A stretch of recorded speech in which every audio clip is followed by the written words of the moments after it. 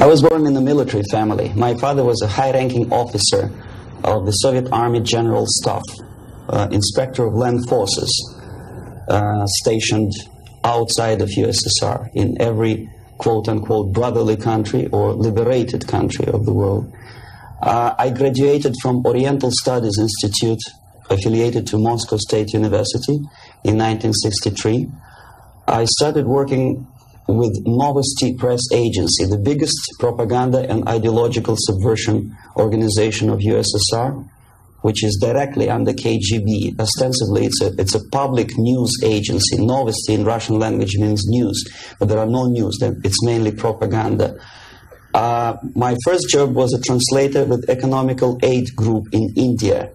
We were building refineries and other industrial projects in public sector, socialist sector of India. My last job was press officer of the Soviet Embassy in New Delhi.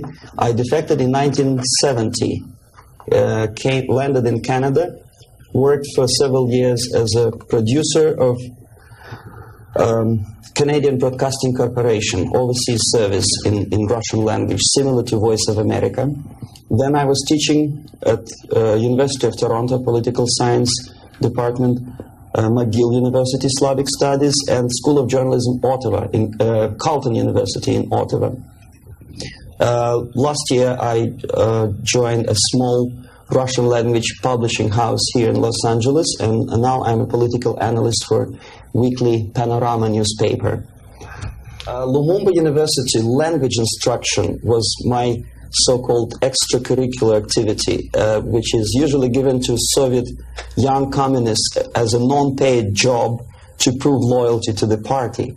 I was instructing students from Asia, Latin America, and Africa before they entered an ideological indoctrination class. It was mainly Russian language instruction, after which the students usually join 2-year or 3-year extensive course in Marxist-Leninist ideological indoctrination, plus their own subjects of their choice, medicine, physics, chemistry, whatever. If after 5 or 6 years studying, they are proven to be, well, flexible, loyal, cynical enough to follow the Soviet foreign policy, they are being transferred to a KGB school for a period of 2 years, after which they are being dispatched back to their native countries and become so-called sleepers. The word originated from sleeping. For several years, they sleep in their own countries doing nothing. Sometimes they're pursuing their own careers, become lawyers, doctors, teachers, taxi drivers, barbers, and they spring into action after many years of destabilization of their own countries as Soviet agents. Therefore, all of a sudden you discover well-established lawyers in a country like Nicaragua who are, for some strange reason, are bitterly against quote-unquote American imperialism and idealistically for Soviet Marxist-Leninist imperialism.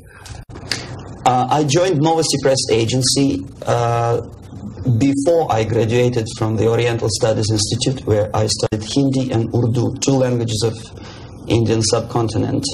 Urdu is the language of Pakistan and Hindi is the language of India. The journalistic part of my training was ordinary journalism, mass media, communication theories and studies. Together with that, we had a very extensive training in military, civil defense, intelligence, and ideological subversion. So even before I graduated, I started working with Novosti Press Agency, first as a translator, interpreter, and guide with foreign delegations who were invited to USSR and who were shown all the beauties of socialism and dispatched back to their countries to explain to their people how beautiful is socialism. My role was directly linked with KGB activities of brainwashing and psychological assessment of these guests.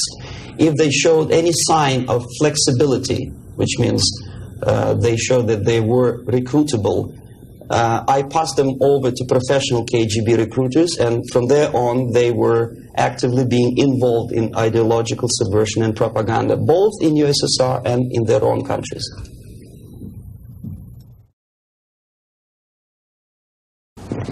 well, decision of course was very painful and difficult. But on the other hand, I didn't have any illusions or allusions about the Soviet system and communist or socialist system. It's the most rotten and unworking system in the world.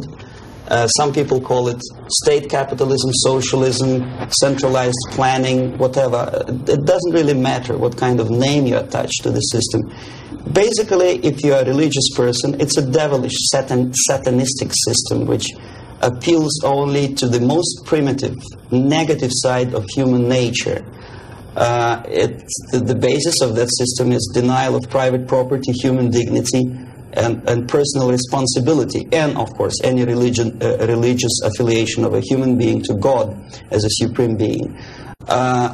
My dissatisfaction, disillusionment, if you can call it, because I never was illusioned with the communism, started as early as from age 6, I guess. The first shock was after the Second World War, when most of the children of my age understood that United States is the friend with whom together Soviet people defeated Nazism, German fascism, all of a sudden turned into an enemy. And all of a sudden the propaganda turned 180 degrees around, and we were brainwashed in the spirit of hatred to everything which is American. But how could you explain to a child of 6 years old who owes his survival to American spam, condensed milk, egg powder, and things which you probably people never remember because nobody eats them these days, spam meat, you know what I'm talking about? How can you explain to them that these delicious things came from an enemy who wants to subvert and destroy us? It's impossible, because the child remembers when he was hungry, he was eating spam and drinking condensed American milk with the American eagle on the label. So all the efforts of the Soviet propaganda to convince me that America is bad was futile, naturally. That was the first shock. The second was this 20th Congress of the Soviet Communist Party, when Khrushchev revealed the atrocities of Stalin, terrorism, and murder, systematic murder of millions of innocent people. That was another greatest shock. And the third shock, of course, when I was already grown up, a student, invasion into Czechoslovakia in 1968. That was the last point. And when I was in India, acting as a Soviet official, a Soviet diplomat, I understood that sooner or later I have to defect and to explain what exactly I was doing in India. I fell in love with that country because at that time this country didn't do any harm to any neighbors, least of all to the Soviet Union. And yet we did so much harm to that country that I decided to defect and explain it, first to Indians, then to American politicians, intelligence communities, and media. Unfortunately, I didn't have much success because my stories were treated with a great skepticism. I was called paranoid, McCarthyist, fascist, Cold War maniac, and other names which I don't want to mention here. And it took me quite a number of years to understand that I'm talking to people who are trying to prevent average American from knowing the truth about communism.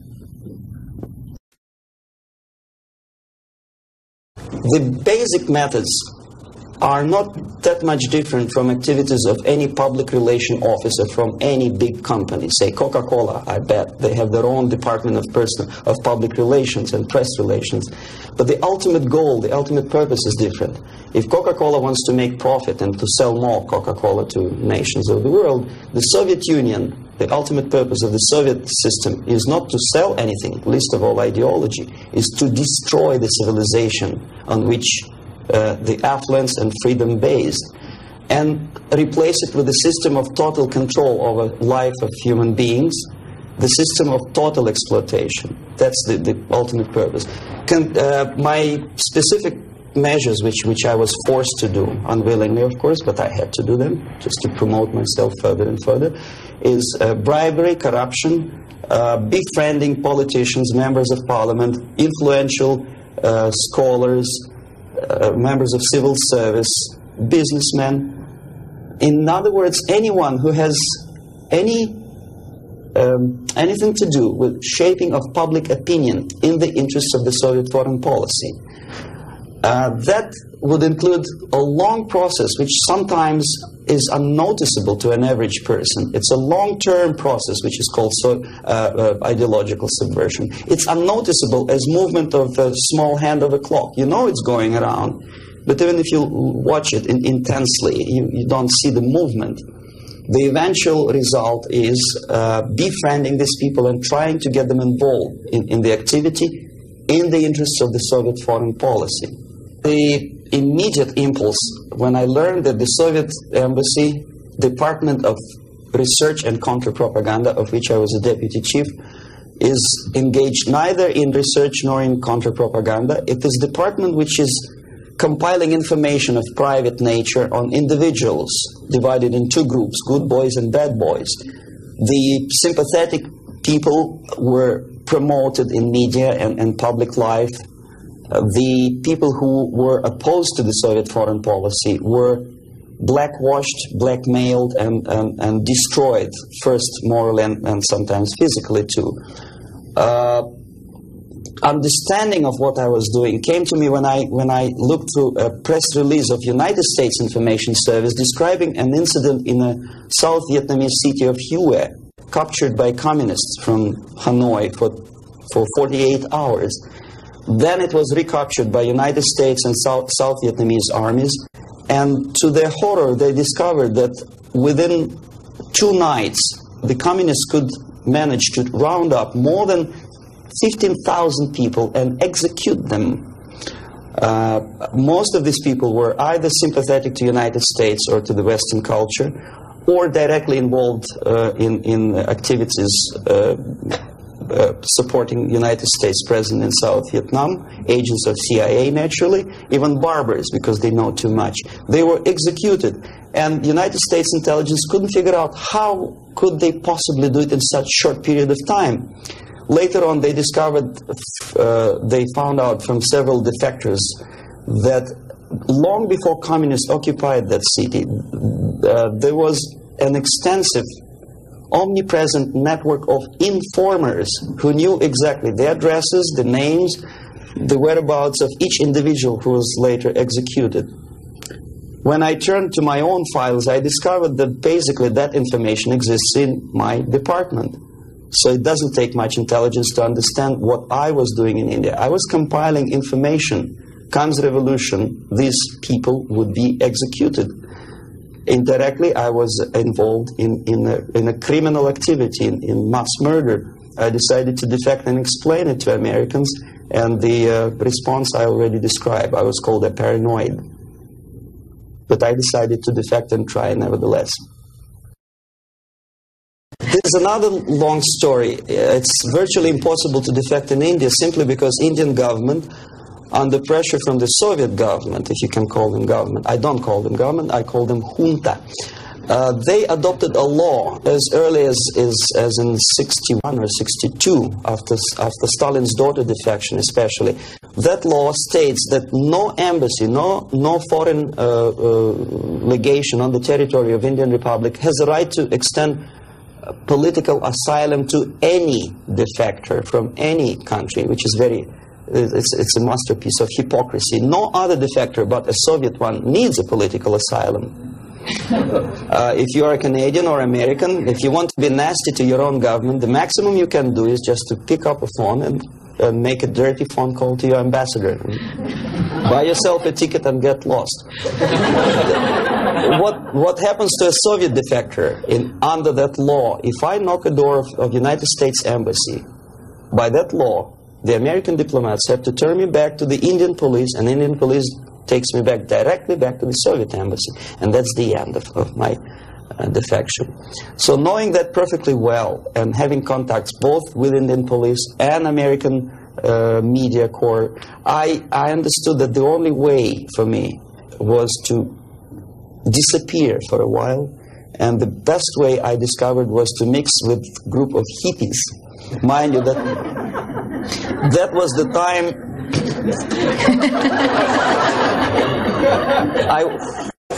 I was 13 years younger, so I looked slightly different, of course. I studied so-called counterculture in India. Sometimes good, sincere young people who wanted to study Oriental mysticism and culture and religion, but most of them were simply easygoing individuals who were delighted with exotic life and the easiness with which they can purchase hashish and other drugs in India. And sometimes they traveled Indian subcontinent without any identification papers. So the best way to escape detection was to mix with the group of hippies and travel in India until the campaign in the media and in the police search will subside. All the newspapers in India carried my picture and announcement of the police that anyone coming forward with information about my whereabouts would receive 5,000 or 2,000 rupees. Knowing that perfectly well, I just walked India barefoot with beads and blue jeans, smoking hash and enjoying life.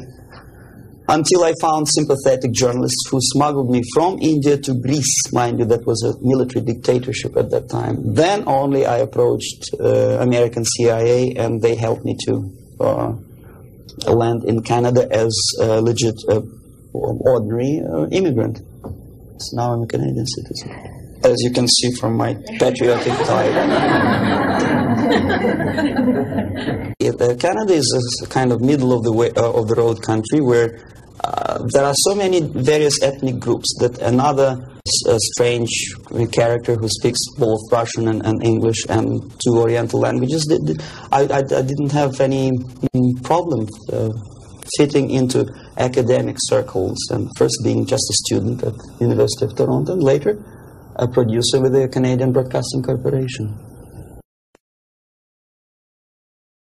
I think it was successful, and until and unless there'll be follow-up to that movie, it will remain as an open wound in the United States, as a scare tactic, which in this particular case I'm not sure whether KGB paid for production of that movie or not, but it's totally irrelevant. What is the most important, unless after seeing the tragic sequences of the nuclear attack, American population is not explained what to do about it. If you still stop at that and let it be, obviously, this is the scare tactic, this is the greatest harm done to United States by Americans, by American filmmaker. I bet Andropov and all his disinformation system could not possibly do that much harm to the United States. When you see something obviously sponsored by the Soviets, you understand, well, this is propaganda. You may or may not agree with this depending on your background and intelligence and education. But here it's a subtle approach, playing on the most sensitive strings of your soul, appealing to the most basic instincts of human nature, survival. But there are no answers. How to survive? Well, obviously, disarmament is not the answer. Simply because some people naively expect Andropov to blush out of shame and reduce the number of warheads. It doesn't happen this way. We are facing unresponsive, irresponsible group of people for whom nuclear war is not a theory, it's a practice, and the military strategy of the Soviet Union is designed to do nuclear war and to survive and possibly to win. I started my military training when I was 6 or 7 years old, when I entered secondary school, and I graduated in '63 after almost 15 years of continuous training as a junior lieutenant of reserve of the Soviet Army. And psychologically, every Soviet citizen is well prepared for war, nuclear war. And technically, he is equipped with facilities and the knowledge how to use it in case of war or natural disaster. Doesn't matter. Survival tactics and survival methods are taught extensively in various manners. They are exposed to documentary movies about nuclear war. They know the technical data of radiation or contamination of air and land. They know the organizational patterns of civil defense to such an extent that even if there is no nuclear attack, even if there is conventional warfare, each individual at a certain time knows exactly where to go, what to do, where is the shelter, whom to call by telephone, which is not the case, unfortunately, in the United States. I think if a bomb, ordinary bomb, maybe a stink bomb is dropped in the middle of Los Angeles, most of the people will not die of atomic radiation. They will die of panic. They will run, and the traffic jams and the panic will kill more people than anything else. And where do they go? Is there any literature about how to protect an individual? Is the medical first aid treatment? It's not taught to kids in the American colleges, unfortunately. For example, there's obvious tension in the world. Television newscasts inform American family about happenings in East and West Germany. And only at the last moment they decide to bring the canned food down to the basement. It's sheer idiocy. Why not to have them in the basement at peacetime? Number two, there's very realistic picture of what happens when the first nuclear bomb strikes a big city, Kansas City, I think. And people start, a big panoramic picture shows almost an anthill when people are disoriented totally. That would produce love in Russia, because unlike that, Soviets know exactly what to do. There'll be much less panic, if at all.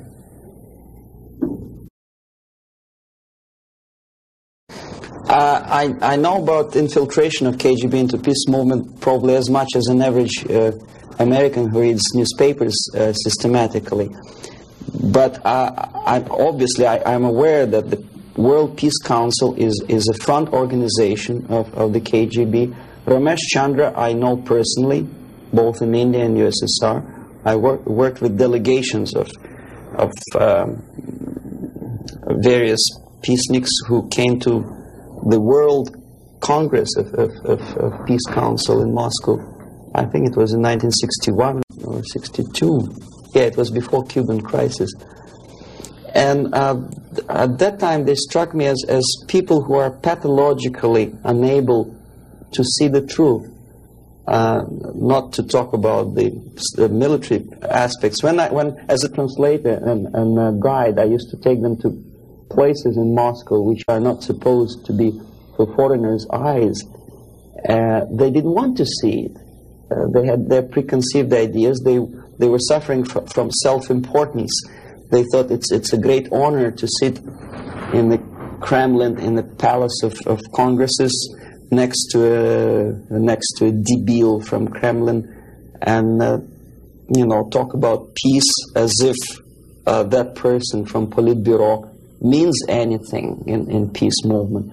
Self-delusion is the most predominant phenomenon among these people. Ramesh Chandra is a very shrewd politician who takes advantage of naive, misguided, idealistically minded, sometimes sincere people.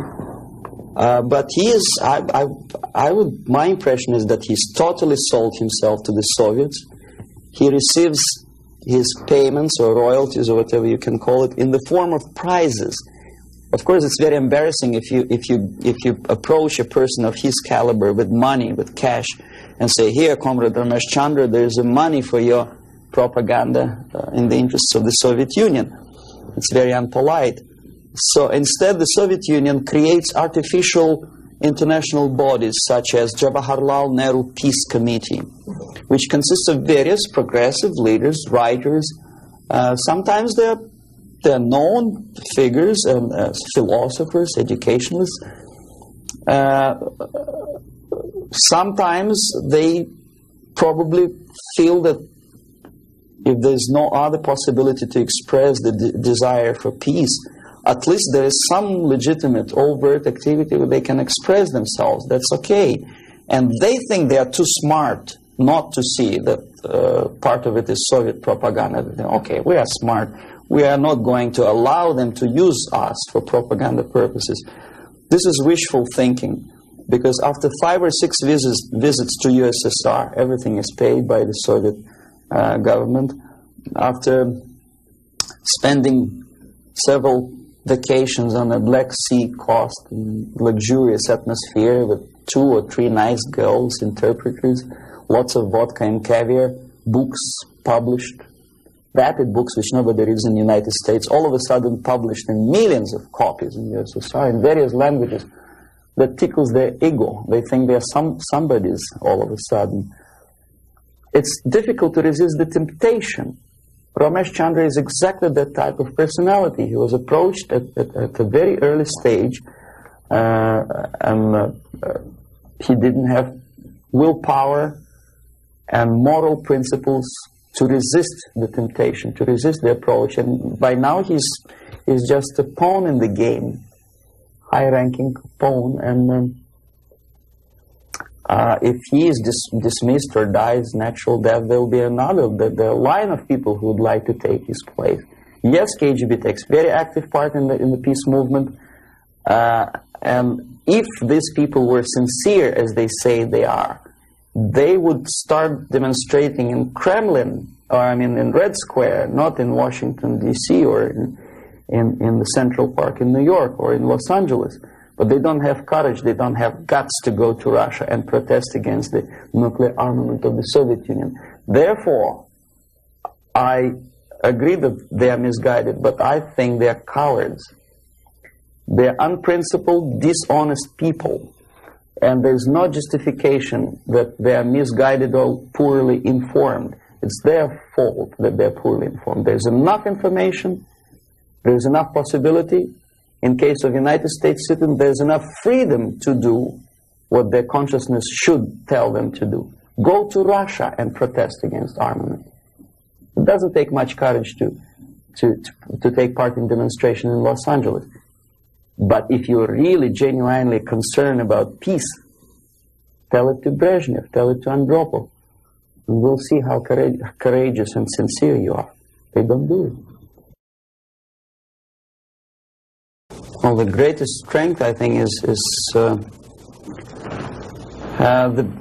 basic principle of American democracy, common sense, and the value of the principles of private property and respect to human dignity and individual rights. The weakness is the permissiveness and lack of moral stamina, which, if you are a religious person, could be interpreted as probably alienation from religion, alienation from God. Thinking too much in materialistic terms, thinking in short span of time for pragmatic advantages, disregarding the perspective of civilization.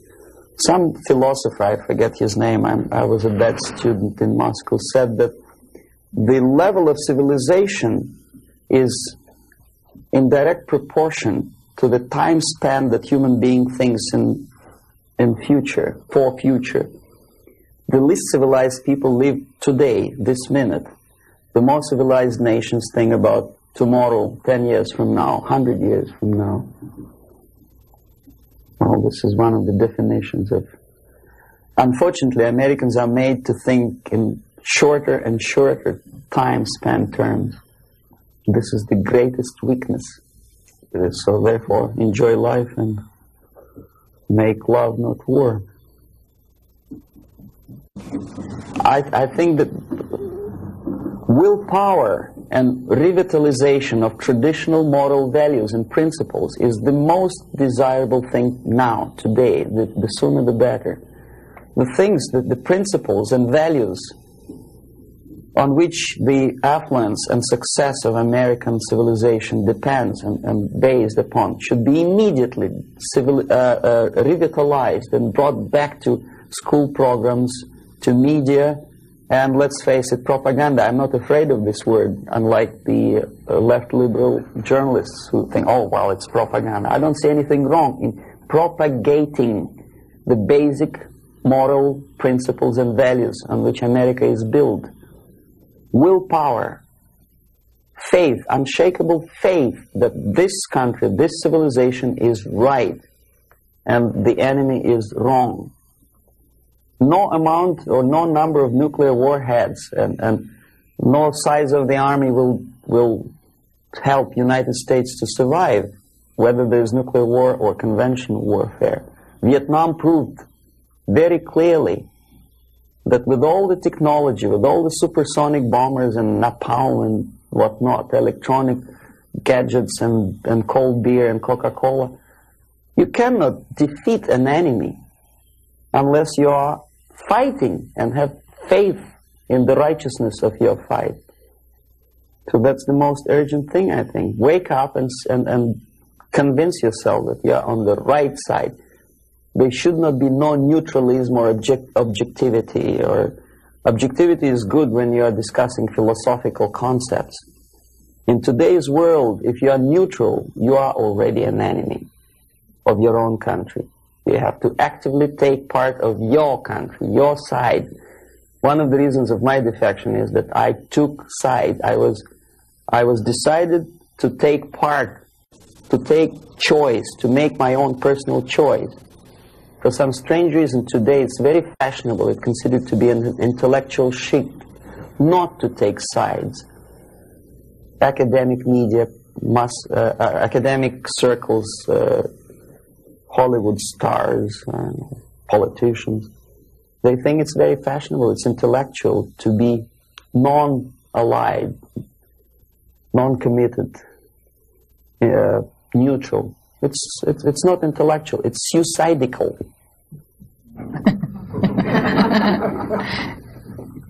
Suicidal. Okay, I'll start with a short explanation. I'm going to show you some slides now. The things that you're going to see, there's nothing new actually. They're reproductions from various media organs in the United States, USSR. Probably you see these pictures 100 times a day. I'm going to give you a different viewpoint on the same things, same facts that you see, and probably don't take much trouble to understand and think what you are seeing. I don't know if you heard my introduction. I'm an ideological subverter, yes, from Russia. Okay. Okay, the idea of showing the slides to you is just to provoke questions in your mind, and later on, if you still have patience with me, I will explain how exactly the system of ideological indoctrination and subversion works. Well, we know that we are living in a time of peace, and we know that recent walkout from the Geneva talks by the Soviets is centered around the nuclear arms and rockets. We don't see much about the Soviet preparedness, a Soviet viewpoint on the military strategy. Well, this is a selection of pictures, only pictures. Confucius said that one picture tells more than 1,000 words. These pictures are from everyday newspapers in USSR. This is what the Soviet citizen looks upon every day. Basically, this is a militaristic spirit, pictures of foreign delegates observing the rockets passing the Red Square. The idea of invasion, unlike in the United States, is not being criticized by the Soviet media at all. On the contrary, it's being forcefully encouraged from the age of, say, 5 or 6 year old. Every Soviet student or schoolboy has to go through military training. This is a picture from a special military school where young kids, well, maybe 4 or 5 years old, are being trained to be future officers of the Soviet army. That's what they do when they grow up. These are the Soviet sailors, Navy officers in a foreign country. We criticize a lot American presence in foreign countries, but we never criticize and we never pay too much attention about these planes landing with ammunition and firearms in, say, countries like Ethiopia. These are the pictures in Time magazine which probably you've seen and then forgotten about it. These are the Soviet tanks on foreign territory. Are there any protest demonstrations in Los Angeles or New York City? No. These are the Soviet military advisors. Nobody tells them Russians go home. How it starts? The media obviously plays a great role. This is a political cartoon from a Western newspaper. You see, it was published sometimes after the Second World War. These 4 columns of peace, pay attention to whom they are being erected. Roosevelt on the left, Churchill on the right, and Stalin in the middle. A peacemaker, Stalin. Okay, this is another thing. Chicago Tribune, January 1945. Destiny's Child. New Year, 45, is born. Look who is looking with love and affection. Churchill, Roosevelt, Chiang Kai-shek, and Stalin. And this is how the Soviet media describes Churchill as a warmonger. Искусство, Moscow, 1951. This is how the Soviet media presents American militarism linked with Nazism. This is how the Soviet media illustrates South African colonialism, not much different from a political cartoon in New York Times or Los Angeles Times. As a matter of fact, almost similar. Growth of inflation due to military expenses. A political cartoon from Pravda newspaper. It could be published as it is in Los Angeles Times. Nobody would wonder. NATO is criticized by the Soviet media, but so it is by the American media. Law and order, justifying the former military criminals. This picture. This is what this is a number of books which I selected in an average university bookstore. Most of them are left-wing propaganda. Erich Fromm, May Men Prevail? The Indochina story, of course, from the viewpoint of left. Lenin's work, How to Deal with Communism, by a former ambassador to USSR. Marx and Engels, Lenin, Herbert Marcuse. The communist movement. These are the books which are included in the list of reading for an average student of political science department in any college of Canada or United States. These are the books which are on sale in United States and Canada. Soviet propaganda. These are the booklets and magazines published by Novosti Press Agency, for which I worked for 12 years. No restriction for these booklets. I found them on the campus of Toronto University. Half of these books I edited myself when I was working for Novosti in Moscow. This is a very interesting thing. It doesn't say much unless I explain what it is. These are the seals attached to crates of books imported from USSR to Montreal. As you can easily see, the seal is unbroken, which means that the customs in Canada didn't bother to see what's inside. And as I know from my personal experience, we used to import machine guns, AK-47 and ammunition through India to Bangladesh in exactly the same crates. Signed, printed matter, to Dhaka University. This is what editor of Time magazine suggests you to read at the time of invasion, fall of Southeast Asia to communists. Solzhenitsyn's Gulag Archipelago is on the bottom of the list according to the editor's choice. Why on bottom of the list? These are the books which are never included in the list of compulsory reading to in any university or college in the United States or Canada. Look what the student is missing. The Death of Stalin, Childhood in Prison, Ferment in Ukraine, Russian Secret Service, The Great Terror. These are the books which for some strange reason Americans are denied the freedom and right to read. Why America is in global retreat? Have you ever seen this book on a campus? No, of course not. I know that. Anthony Sutton, National Suicide. Have you ever had a chance to read that book? Oh, you had? Well,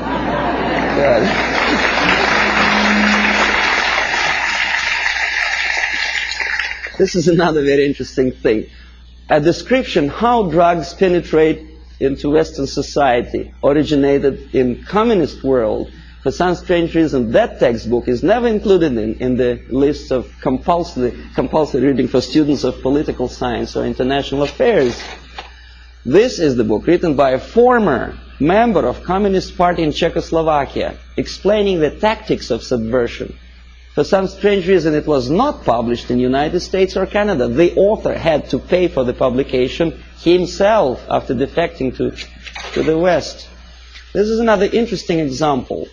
Exoneration and Ultimatum, written by Richard Romer, a science fiction novel about invasion of the United States into Canada to expropriate the oil and natural gas resources in that neighboring friendly nation.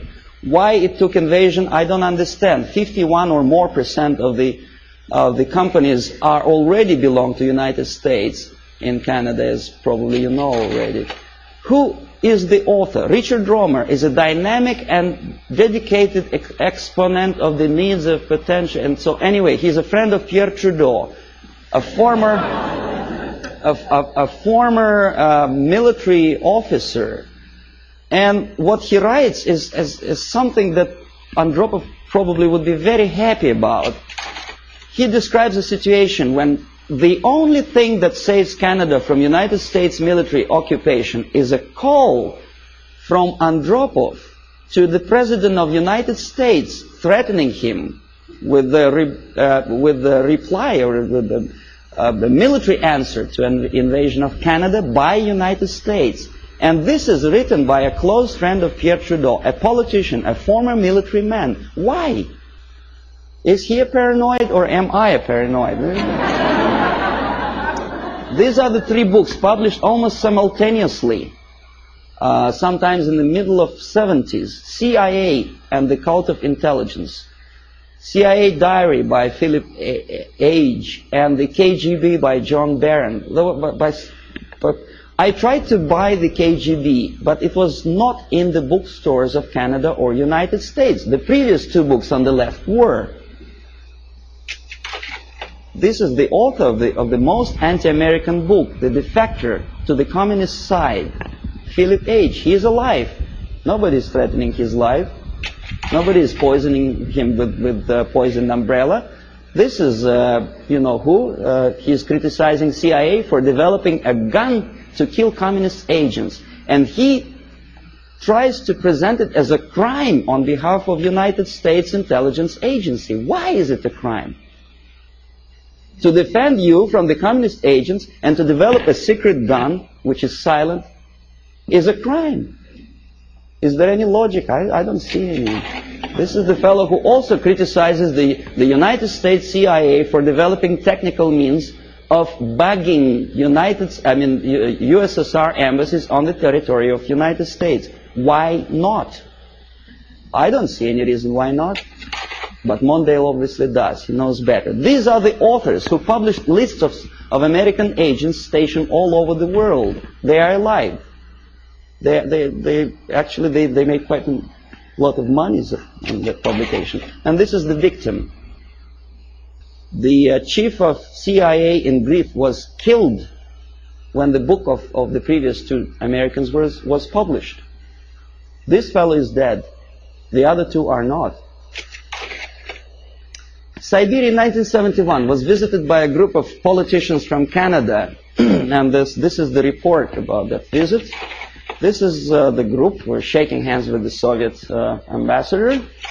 This is a Soviet technical miracle. A pipeline on thermofrost or something. In other words, what Canadians were doing in early 60s is presented to Canadian public as an achievement, a great technological achievement in USSR.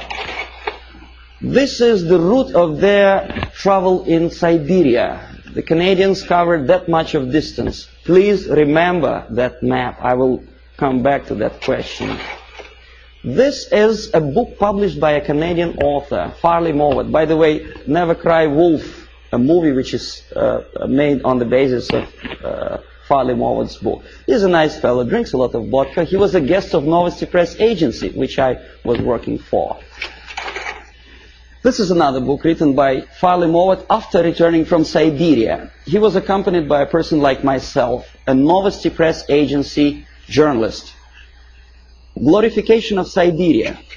This is what this is the route, I promised you to come back to that map, which Farley-Mowat, a Canadian progressive writer, covered when he was in USSR.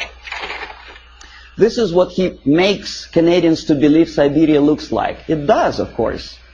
Baikal Lake is a very beautiful natural phenomenon. A nicely dressed Soviet Eskimos or Chukchas, I don't know, some ethnic minorities, friendly talking to each other in fluent English.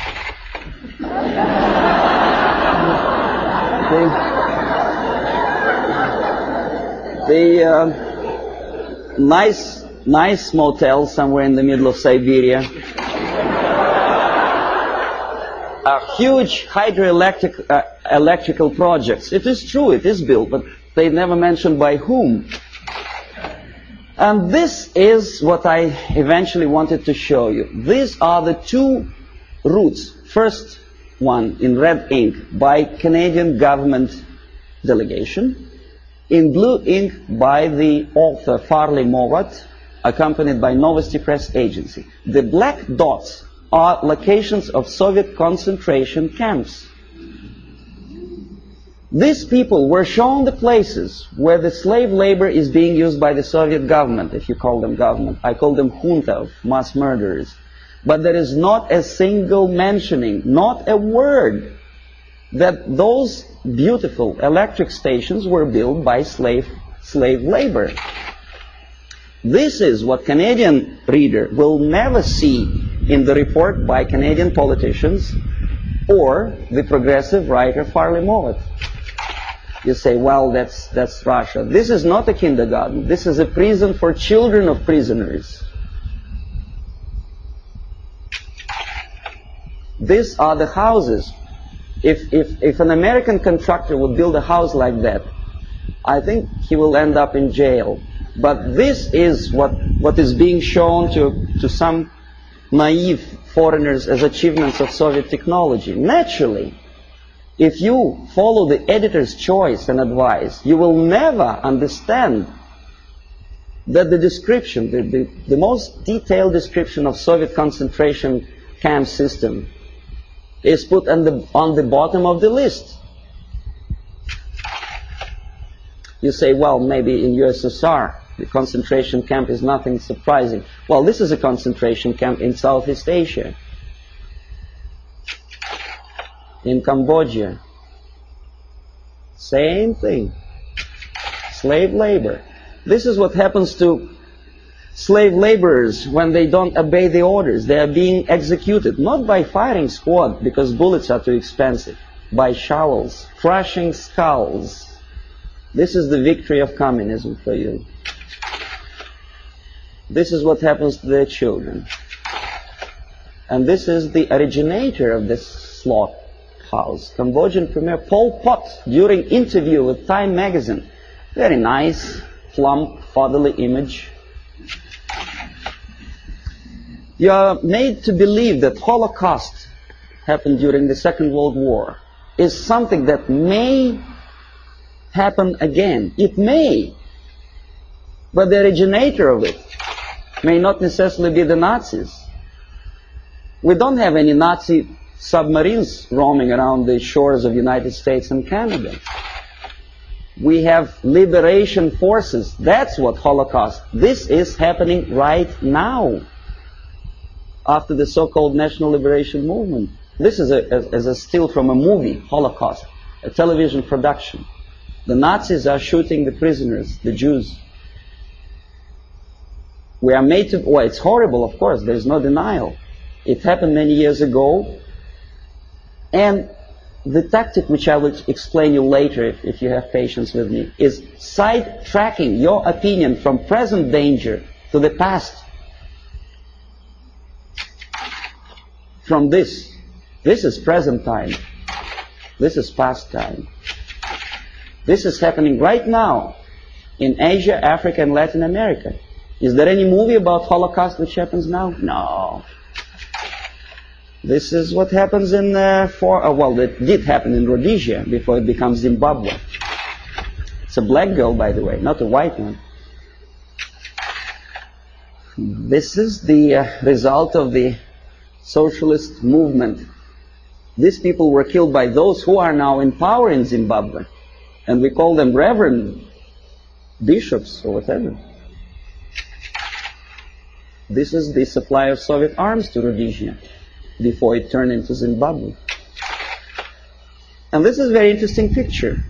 A poor South African is showing his internal passport, saying that there's no freedom and he has to live wherever he's assigned to live by the police. For some strange reason, not a single media outlet in the United States makes a comparison, because in Russia every citizen has a passport like that. And the Asian ethnics in USSR do not have the right to live in those areas which are designed for the whites, and the other way around.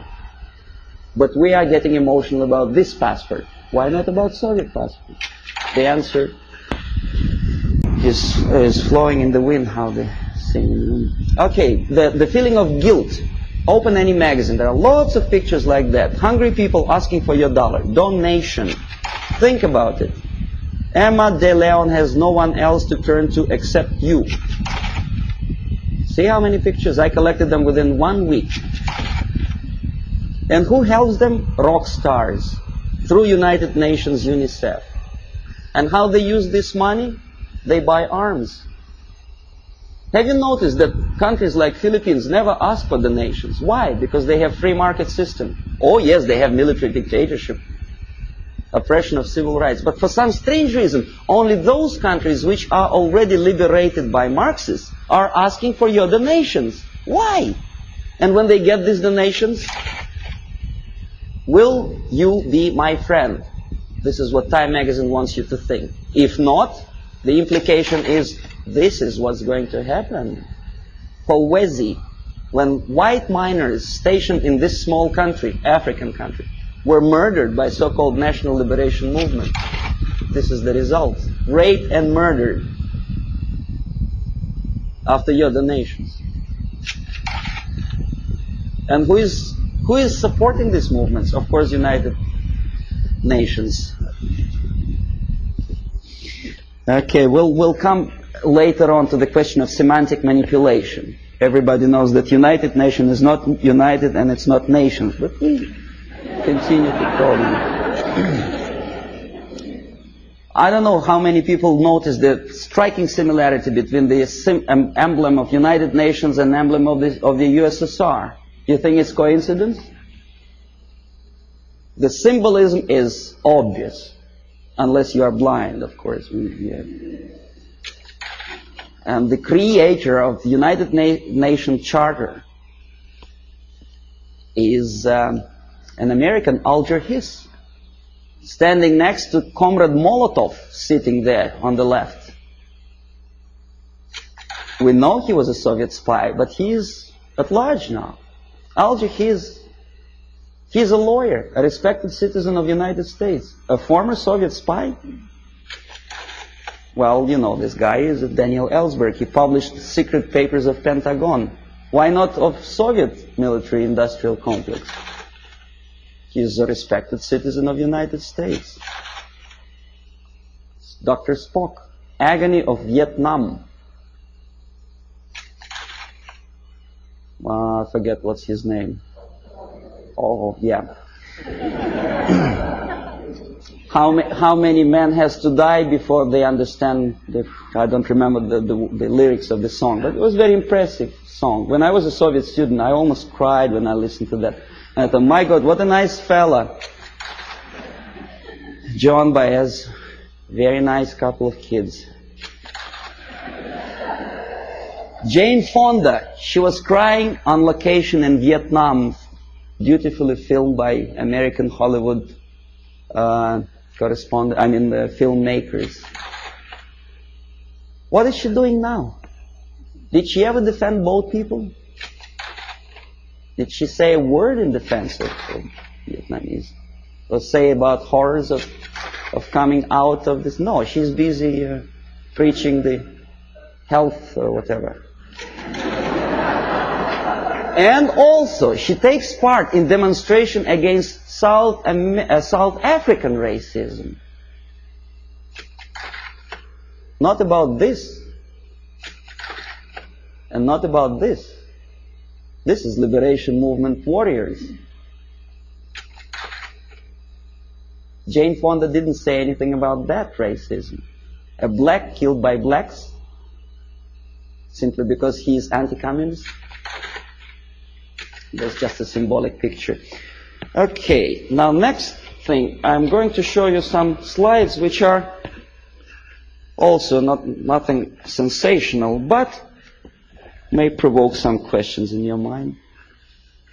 Maybe not.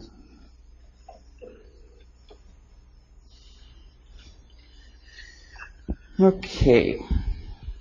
The more questions you have, the better, because we'll come to systematic explanation of the phenomenon later. Now I want you just to get excited. Hollywood actress talking to Fidel Castro. Nothing wrong, of course. Depends what is the message or what's the subject of talking. I bet you never heard about this fella. He's an American singer, Dean Reed. He's singing in Moscow for some strange reason. And you know what he's singing about? Oppression, civil rights in USA, and about poor Americans who cannot survive. Well, I don't want to be too critical of Pope of Catholic Church, but some statements which he made at the earlier years of his becoming a pontiff of Catholic Church, strikingly unpleasant to me. Communism and church can coexist. Can they? Well, you should ask Russian Orthodox priests who were literally exterminated by the Soviet communists. Communism and church can coexist. I don't think so. Catholic Times. I collected this newspaper in a Catholic church, which I attend, although I'm Orthodox Christian, as Russians, most of them are. But I do come to Catholic church because my wife is a Catholic, so I don't see much difference, because God, I suppose, is one, so Jesus Christ is also the same, which church, whichever you go. But Christians and socialism is something that doesn't really appeal to me. I don't know, how about you? Social justice central to gospel, is it? I never heard about it. Join with Marxists? It's from the same newspaper. And that's how they joined with Marxists. Nicaragua, before Sandinista came to power. A priest with machine gun behind his back. And the machine gun, of course, Kalashnikov, if you know anything about machine guns. Okay, then there are some strange deviations from religious path. What's his name? Jim Jones. Reverend? Nice looking guy with adopted kids, and shaking hands with the politician, Mayor George Moscone in 1976. Very nice. That's how it all ended, you remember. More than 900 people who poisoned themselves together with their kids in Guyana. This is a very interesting picture. It's not very clear. Instead of Jesus Christ, they put a naked lady, you know, in the church. Strange, huh? Of course it's strange. Crucifix of a woman for Palm Sunday. Boy, Jesus Christ would turn in his grave if he were engraved.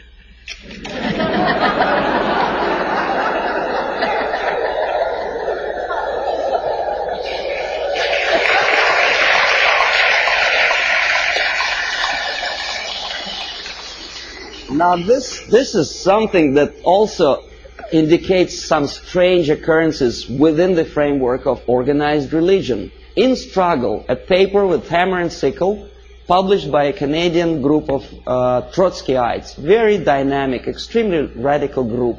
They challenged the question, whose democracy is this? meaning that Canadian democracy is not democracy at all, simply because that radical group is challenged by the local police, right? So nothing new, we know about this. But look where this paper is being distributed. Political repression, Friday, October, Battle Street, United Church.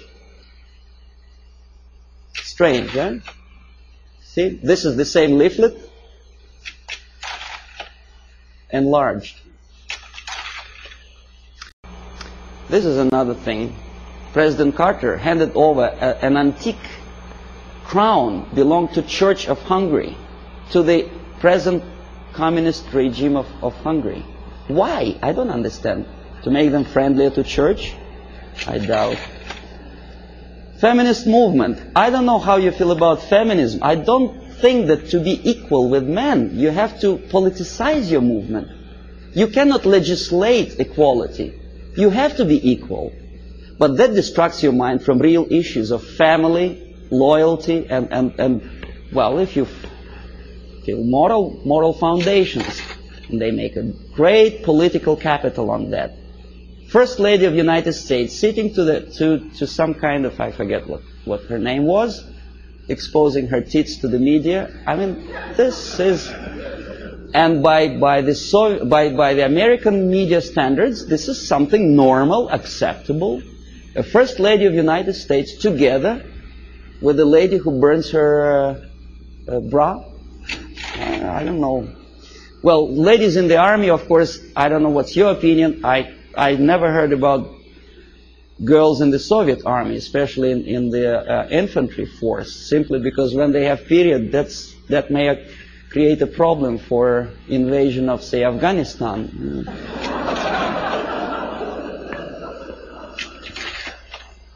Again, the homosexualism. To be honest, me personally, I don't like the idea of homosexuality. I think it's unhygienic. But homosexuality in the army, making heroes of them, gays on the march. Why? Why to have copulation in a natural manner deserves a public opinion, attention, and a political force? Why to politicize something which doesn't belong to politics at all? In the Soviet Union, we have a joke: don't mix politics and prostitution. They are already mixed. We know perfectly well, the medical science proved that homosexuality leads to distortion in human psychology. This fellow killed 15 kids after molesting them sexually. We know that most of the agents who were recruited by KGB, including McLean and Guy Burgess, were homosexuals. But we are reading in the media that this is something acceptable. More than that, we are made to believe that these people deserve equal rights and respect. Well, that again is a debatable question, whether to like or not to like certain type of music. Me personally, I don't. These two nice ladies, one is younger, the other is a little bit older, both of them wanted, for some strange reason, to shoot President of the United States, defending the environment of the United States, the green trees and vegetation. Why it takes death of United States President to defend the environment, I don't understand. If you do, please explain. Then, of course, glorifying all kind of national liberation leaders, we naturally provoke our own kids to go into some strange liberation movement. You know who I'm talking about. This is the girl who was abducted by terrorists, and then she became terrorist herself, a daughter of a wealthy publisher.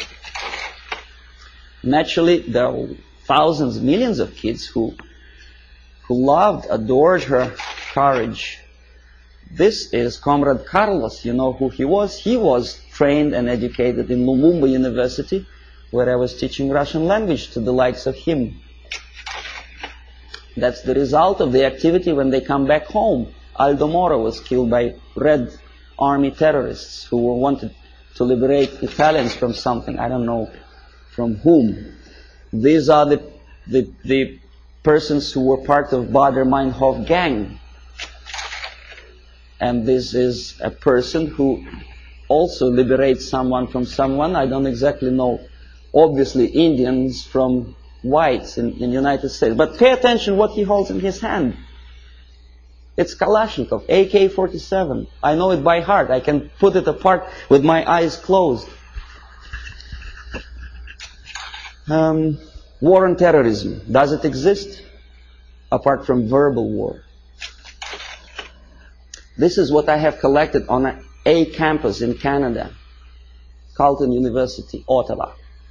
Left-wing tabloids. That's how they instill in the minds of people, young people, that to fight is the only way, the violence, death is the only way to achieve rights of Palestinian people, other people, Quebec separatists, and jobs and peace. Obviously, you cannot get job if you spend all your time walking up and down streets with posters like that. You have to go to a place where the jobs are.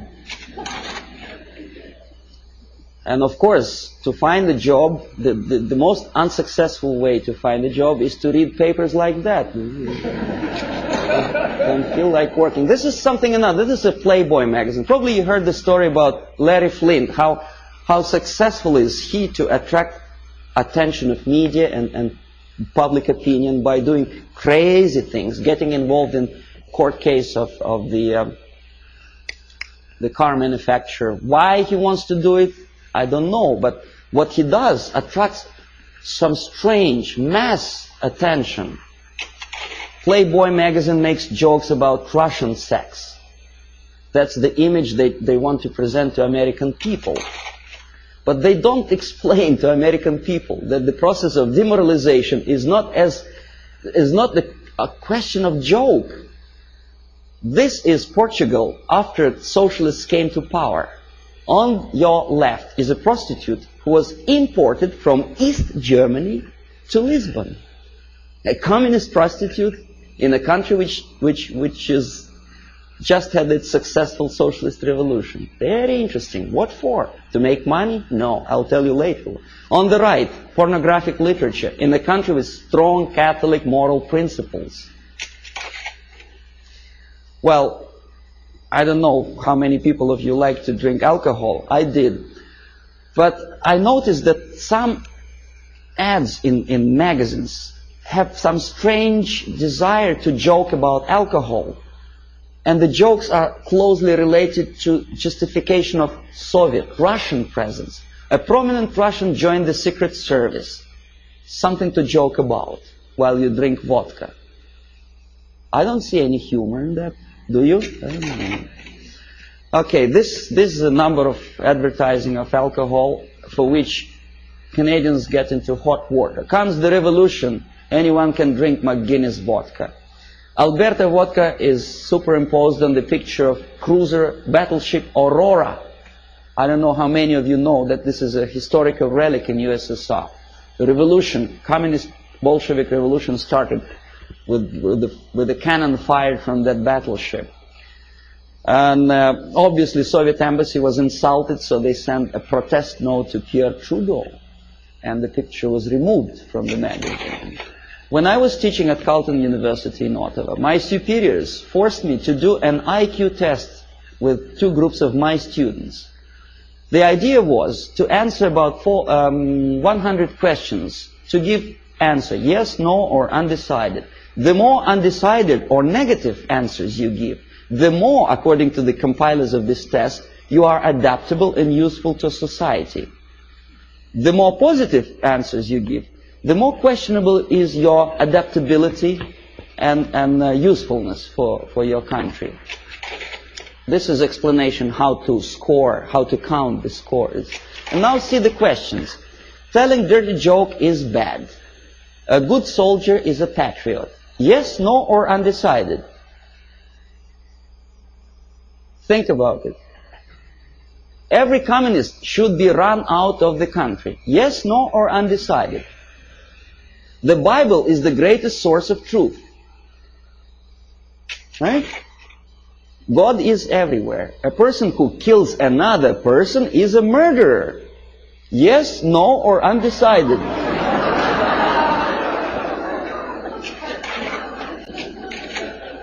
Okay, now, if you don't believe me, let's come back. See, I want to repeat you once again the conditions of the scoring. The more undecided and negative answers you give, the more you are adaptable and flexible and useful for the society. Do you understand what they are doing to kids? Okay, they are doing two things at a time. They teach them moral relativism. They teach them how to lie to get a greater score. Because obviously a child would say if a person kills another person, he is a murderer.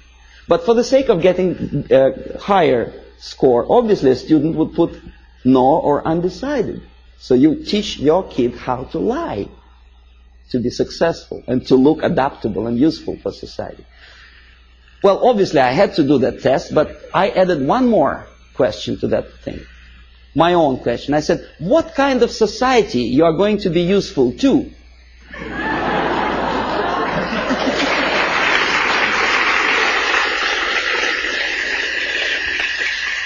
And most of my students give me an excellent answer. They say, a society where there is no moral principle, no respect to God, love, family, and working ethics. Very simple. They are not that stupid. Here we are, Comrade Brezhnev.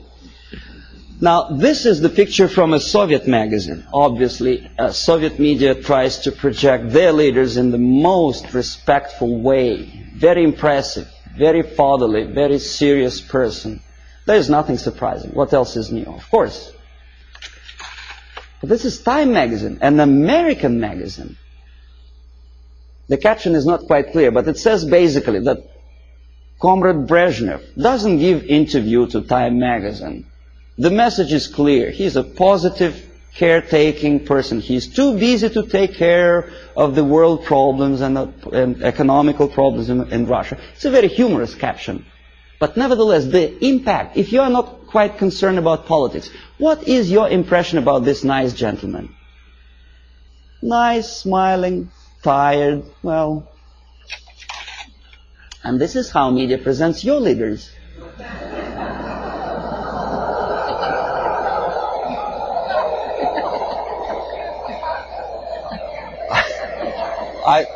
I don't know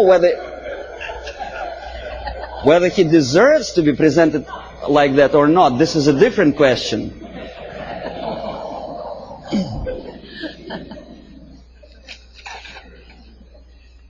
This is Prime Minister of Great Britain about 10 years ago, together with Beatles. You may or may not like Beatles. Me personally, I don't like them. But a Prime Minister of a country together with entertainers. The Queen, Her Majesty Queen, knighted Beatles, a highest honor which previously in all times was given only to the most deserving patriots of the British Empire, was given to a bunch of monkeys.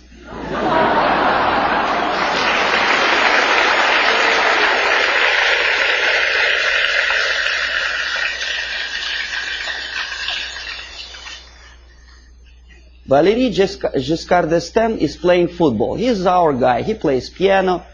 No, never mind what he does for politics or world problems. He's nice, charming personality.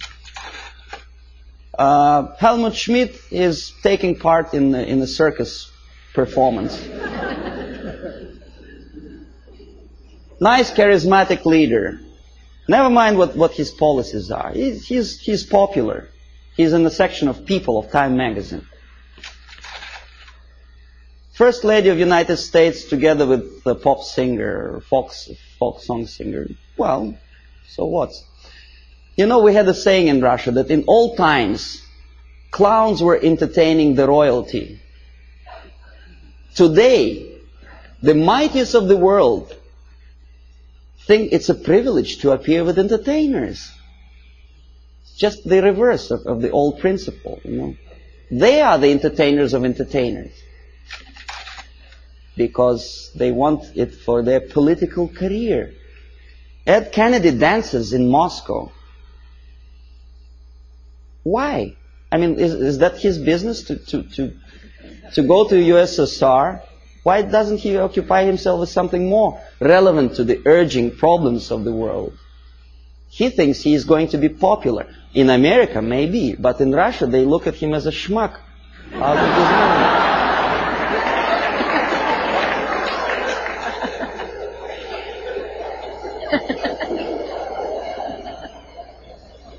Senator McGovern is talking to a gorilla somewhere in Africa. Not the gorilla monkey, but a young member of National Patriotic Movement.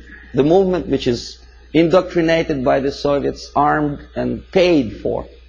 He thinks he's smart and he's something to admire. I bet the guys who are standing behind don't think this way at all. Well, Kissinger just by mistake is here. Would you buy a second-hand car from this?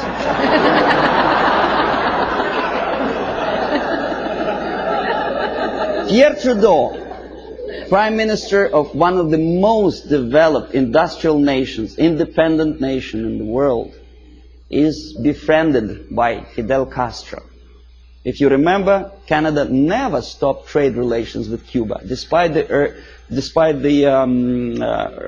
urge from the United States government's administrations not to sell Cuba strategic technology and materials. No, he wouldn't listen to the United States. He smiles at Fidel Castro.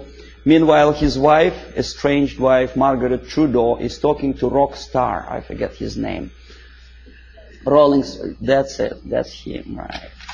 And he is posing for pictures like that. That's the Prime Minister's wife? That's her too. In French Riviera, with some Hollywood actor. Why? 50 years ago, for a thing like that, a Prime Minister would have to resign. It's a shame for a nation. Not anymore. Okay, now détente. That's another debatable question. Why we are so happy, Comrade Nixon?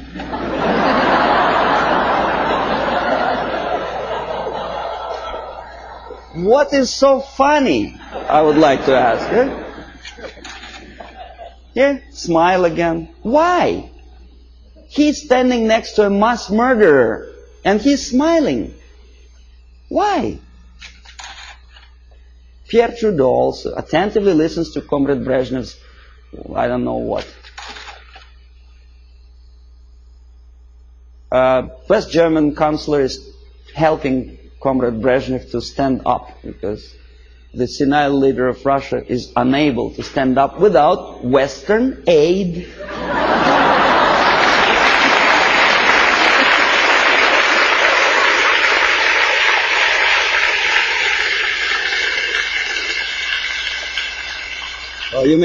You may say, well, it's West Germans, they're too close to Russia, probably they do it just in case. Okay, here's the same thing. Carter is helping. The president of the mightiest power in the world, United States, is helping Comrade Brezhnev. You remember the incident when Brezhnev almost stumbled down the staircase somewhere, in Vienna, of course. And thanks to Carter, he didn't fall. Andrew Young is talking to a dictator in Africa. Again, McGovern, I think, is talking to Agostino Neto, a Soviet puppet in Luanda. Why? Is it that necessary to be friendly, to smile at each other? Now we're coming to space, from Earth to space. Clouds over the space program. Why clouds? Mind you, this is after 3 or 4 successful landing on Moon. Why clouds? Okay, here's 2 pictures. Left, Soviet cosmonaut walking into Kremlin Hall for a ceremonious reception. On the right, 2 American cosmonauts casually watching TV. On the top, Soviet Politburo talking to the space pilots on orbit. On the lower picture, Lyndon Johnson with, I think that's Glenn, no? An American spy pilot. Now, even if you don't know anything about the theory of information, the comparison, mind you, this is a French magazine, it's not a Soviet propaganda. The comparison of the size of the pictures gives you the message already. What is more important? What is more impressive? Here, a picture from Soviet newspaper Pravda. A Soviet schoolboy compares two replicas of Soviet Soyuz spacecraft and American Apollo. Friendship in space, détente, right? Pay attention to the size of the spacecrafts. They are almost identical, right? Now this is what the size, almost actual size is. The American spacecraft is on the left. It's almost twice as big as the Soviet one, right? Okay, this is a Soviet picture. This is an American picture with true sizes. Okay? You say, well, Soviet media, of course, tries to diminish the successes of the American space program. Now, this is an American media. On the left, a Soviet moon walker or Soviet probe on moon. On the right side, an American space Volkswagen, as they say. It actually was used on the surface of moon. The sizes are almost identical, right? Wrong. The thing on the left is the size of a tea kettle. In other words, about 100 times smaller. But Time magazine does not explain it to the readers. An average person in the United States has an impression that the junk on the left is as important and as successful as the masterpiece of technology produced by American mind and ingenuity. Okay, you remember Skylab? There was a time when it was just about to fall down on the United States or any other country. And the Pentagon was very worried. There were pictures, there were discussions on TV. Some strange characters even started joking about it. See the Skylab target. A lot of emotions expressed about the failure of United States Skylab. A lot of bitter opinions were expressed about the unnecessary spending on space research. But when Soviet nuclear-powered satellite fell on the territory of Canada, there was no protest demonstrations, there were nothing like that. Nowhere in the world. Ask yourself why. According to some information, this was not a satellite at all. It was a flying atomic bomb. Canadians spent something like $15 million just to find the junk on their own territory. Thanks God it fell in inhabited areas of Canada, in Northwest Territories, where only penguins live. Well, what if it fell on Toronto? A flying nuclear bomb? Oh boy. But no protests. Here, Soviet ambassador Anatoly Dobrinin happily looking at the linking of American and Soviet spacecraft. In where? In American Grounds Control Center. This is a picture from Time magazine. This is also a picture from Time magazine. Soviet citizens are watching the same moment, linking of spacecraft. Think about it. Compare. Here, happiness. On the right, American representative of the NASA and Dobrinin, very happy. That's how ordinary Soviet citizens think about the farce in space. They understand perfectly well that linking spacecraft in space is just a fake. It doesn't mean anything. Look at their faces. They are sad. A dream was realized. Was it worth the price? pessimistic question, right? After all the successes of American space program, the media tries to instill in your mind a doubt, pessimism. Why? Oh, this is a frog. I don't know how much you know about frogs. I'll tell you that a frog can see a mosquito only if it moves across the area of its vision. If a mosquito quietly sits on a grass blade, the frog doesn't notice it. That's the attitude of American media. They do not notice problem unless it moves, and moves close to Hilton where they station.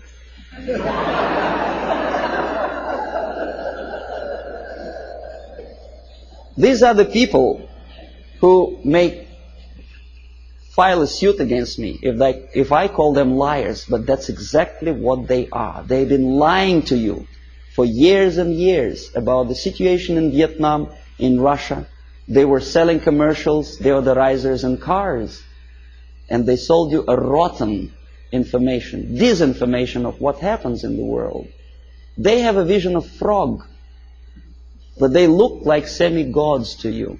And if I challenge their credibility, probably the people will call me a paranoid or a very nasty person. I may be a nasty person, but that's my opinion.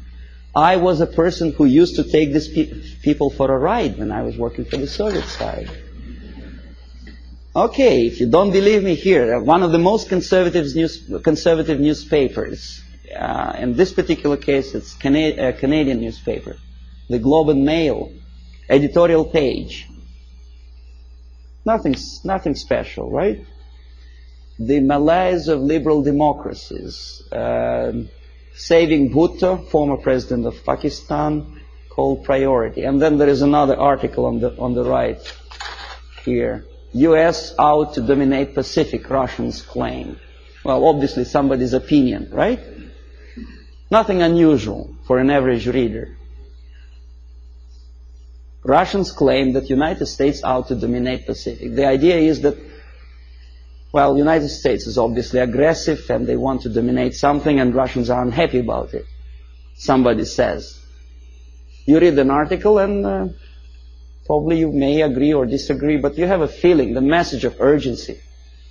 The nasty Americans again out to dominate Pacific. Now look who is the author. Alexander Malishkin, Novosti Press Agency.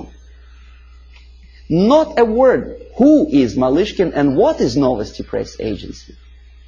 An average reader will accept this article as a legitimate, overt expression of an ordinary journalist. It is not an opinion. It's a fabrication by an extension of KGB.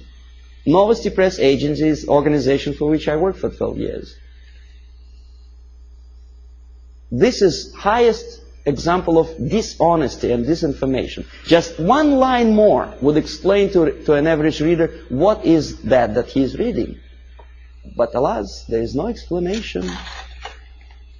Now this is the monument to Mother Russia in former Stalingrad. Now it is Volgograd. The statue is designed to instill feeling of patriotism and I don't know what else. Pride maybe for the motherland. These are the pictures of construction, high-rise apartments in Moscow, glorious achievement of Soviet technology, caviar as an average staple food of Russians. These are the minks and furs that Soviet citizens wear. You know, that's how they look when they relax. Fat, nice ladies, you know. You think it's Soviet propaganda? No, comrades. This is also some fashions, latest fashions from Russia, right from Kremlin, for an average Soviet housewife. Well, obviously, it doesn't take much intelligence to understand that this is not quite true. And obviously, it has something to do with the Soviet propaganda. The myths and the realities of the KGB, you see, you don't see the... From Stalin to Kosygin, The Myth and the Realities, by Avril Harriman, a former ambassador of the United States to USSR.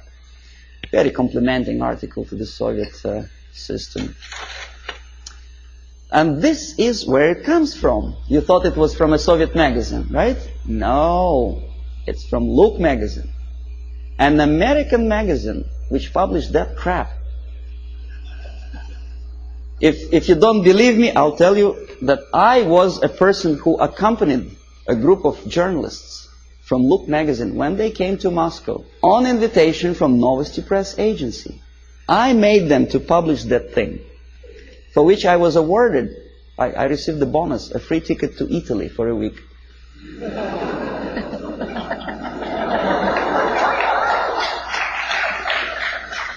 Now, this has looked like sheer high-class idiocy, but unfortunately, this is exactly what happened. It didn't took me much effort to convince the Americans, to tell the American journalists from Look magazine, to bring back this magazine, to dedicate the whole issue to the glorious anniversary of Soviet Revolution. This is what you were reading in your American magazine. This is how an average American perceived the Soviet way of life. A happy Soviet citizens. This is what an average girl in Russia wears. This is what they eat and drink. This is how they build their apartment houses.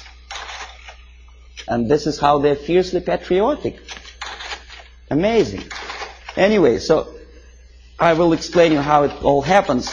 The last two pictures I will not comment. I want you simply to look close into these eyes.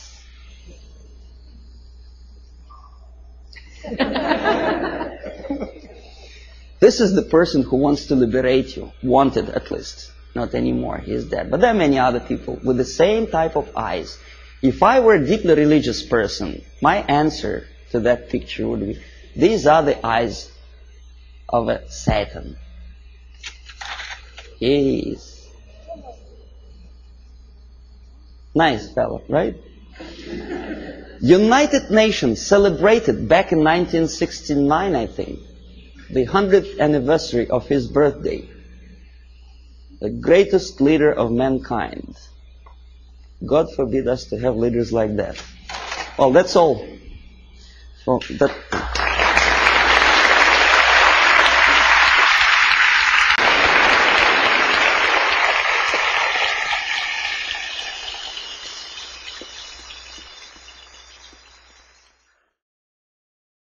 Subversion is the term, if you look in a dictionary or criminal code to that matter, usually is explained as a part of activity to destroy things like religion, government, system, political, economical system of a country.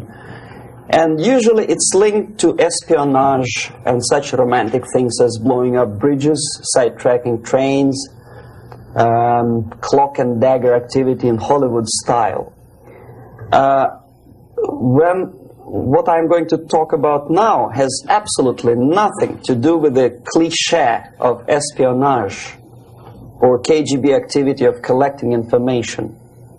So the greatest mistake or misconception, I think, is that whenever we are talking about KGB, for some strange reason, starting from Hollywood movie makers to professors of political science and quote-unquote experts on Soviet affairs, or Kremlinologists as they call themselves, they think that the most desirable thing for Andropov and the whole KGB is to steal blueprints of some supersonic jet, bring it back to Soviet Union and sell it to the Soviet military-industrial complex.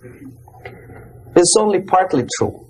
If we take the whole time, money, and manpower that the Soviet Union and KGB in particular spends outside of USSR border, we will discover, of course there are no official statistics unlike with CIA or FBI, that the espionage as such occupies only 10 to 15% of money, time, and manpower.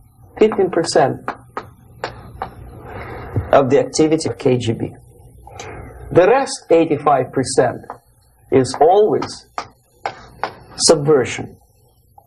And unlike a dictionary of English, Oxford Dictionary, subversion in Soviet terminology means always a destructive, aggressive activity aimed to destroy the country, nation, or geographical area of your enemy.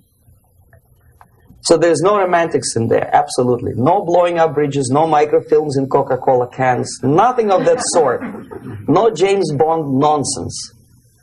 It's most of this activity is overt, legitimate, and easily observable if you give yourself time and trouble to observe it.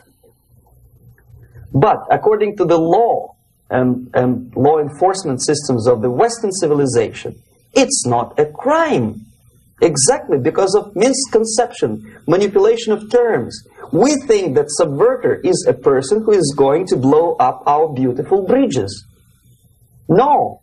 Subverter is a student who comes for exchange, a diplomat, an actor, an artist, a journalist like myself was 10 years ago. Now, subversion is an activity which is a two-way traffic. You cannot subvert an enemy which doesn't want to be subverted. If you know history of Japan, for example, before 20th century, Japan was a closed society. The moment a foreign boat comes to the shores of Japan, the Imperial Japanese Army politely tells them to get lost. And if American salesman comes to the shore of Japan, let's say 60 or 70 years from now back, and says, oh, I have a very beautiful vacuum cleaner for you, with the good financing, he says, please leave us, we don't need your vacuum cleaner. If they don't leave, they shoot them to preserve their culture, ideology, traditions, values intact. You were not able to subvert Japan. You cannot subvert Soviet Union because the borders are closed. The media is censored by the government. The population is controlled by the KGB and internal police. With all the beautiful glossy pictures of Time magazine and Magazine America, which is published by the American Embassy in Moscow, you cannot subvert Soviet citizens because the magazine never reaches Soviet citizens. It's collected from the newsstands and thrown to garbage can. Subversion can be only successful when the initiator, the actor, the agent of subversion has a responsive target. It's a two-way traffic. United States is a receptive target of subversion. There is no response similar to that one from United States to the Soviet Union. It stops halfway somewhere. It never reaches here. The theory of subversion goes all the way back 2,500 years ago. The first human being who formulated the tactics of subversion was a Chinese philosopher by the name of Sun Tzu.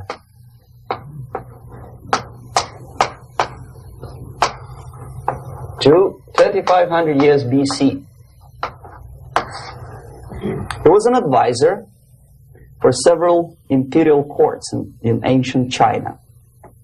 And he said, after long meditation, that to implement state policy in a warlike manner, it's the most counterproductive, barbaric, and inefficient to fight on a battlefield. You know that war is continuation of state policy, right? So if you want successfully to implement your state policy, and you start fighting, this is the most idiotic way to do it. The highest art of warfare is not to fight at all, but to subvert anything of value in the country of your enemy, until such time that the perception of reality of your enemy is screwed up to such an extent that he does not perceive you as an enemy, and that your system, your civilization, and your ambitions look to your enemy as an alternative, if not desirable, then at least feasible. Better red than dead. That's the ultimate purpose, the final stage of subversion, after which you can simply take your enemy without a single shot being fired, if the subversion is successful. This is basically what subversion is. As you see, not a single mentioning of blowing up bridges. Of course, Sun Tzu didn't know about blowing up bridges. Maybe there were not that many bridges at that time. But the basics of subversion is being taught to every student of KGB school in USSR and to officers of military academies. I'm not sure if the same author is included in the list of reading for American officers, to say nothing about ordinary students of political science. I had difficulty to find the translation of Sun Tzu in the library of a university in Toronto and later on here in Los Angeles. But it's a book which is not available. It is forced to every student in USSR. Every student who is taught to be dealing further in his future career with foreigners. What subversion is? Basically, it consists of 4 periods, time-wise. If we start from here and go this way, time, right? This is the beginning point. The first stage of subversion is the process which is called, basically, demoralization. It says for itself what it is.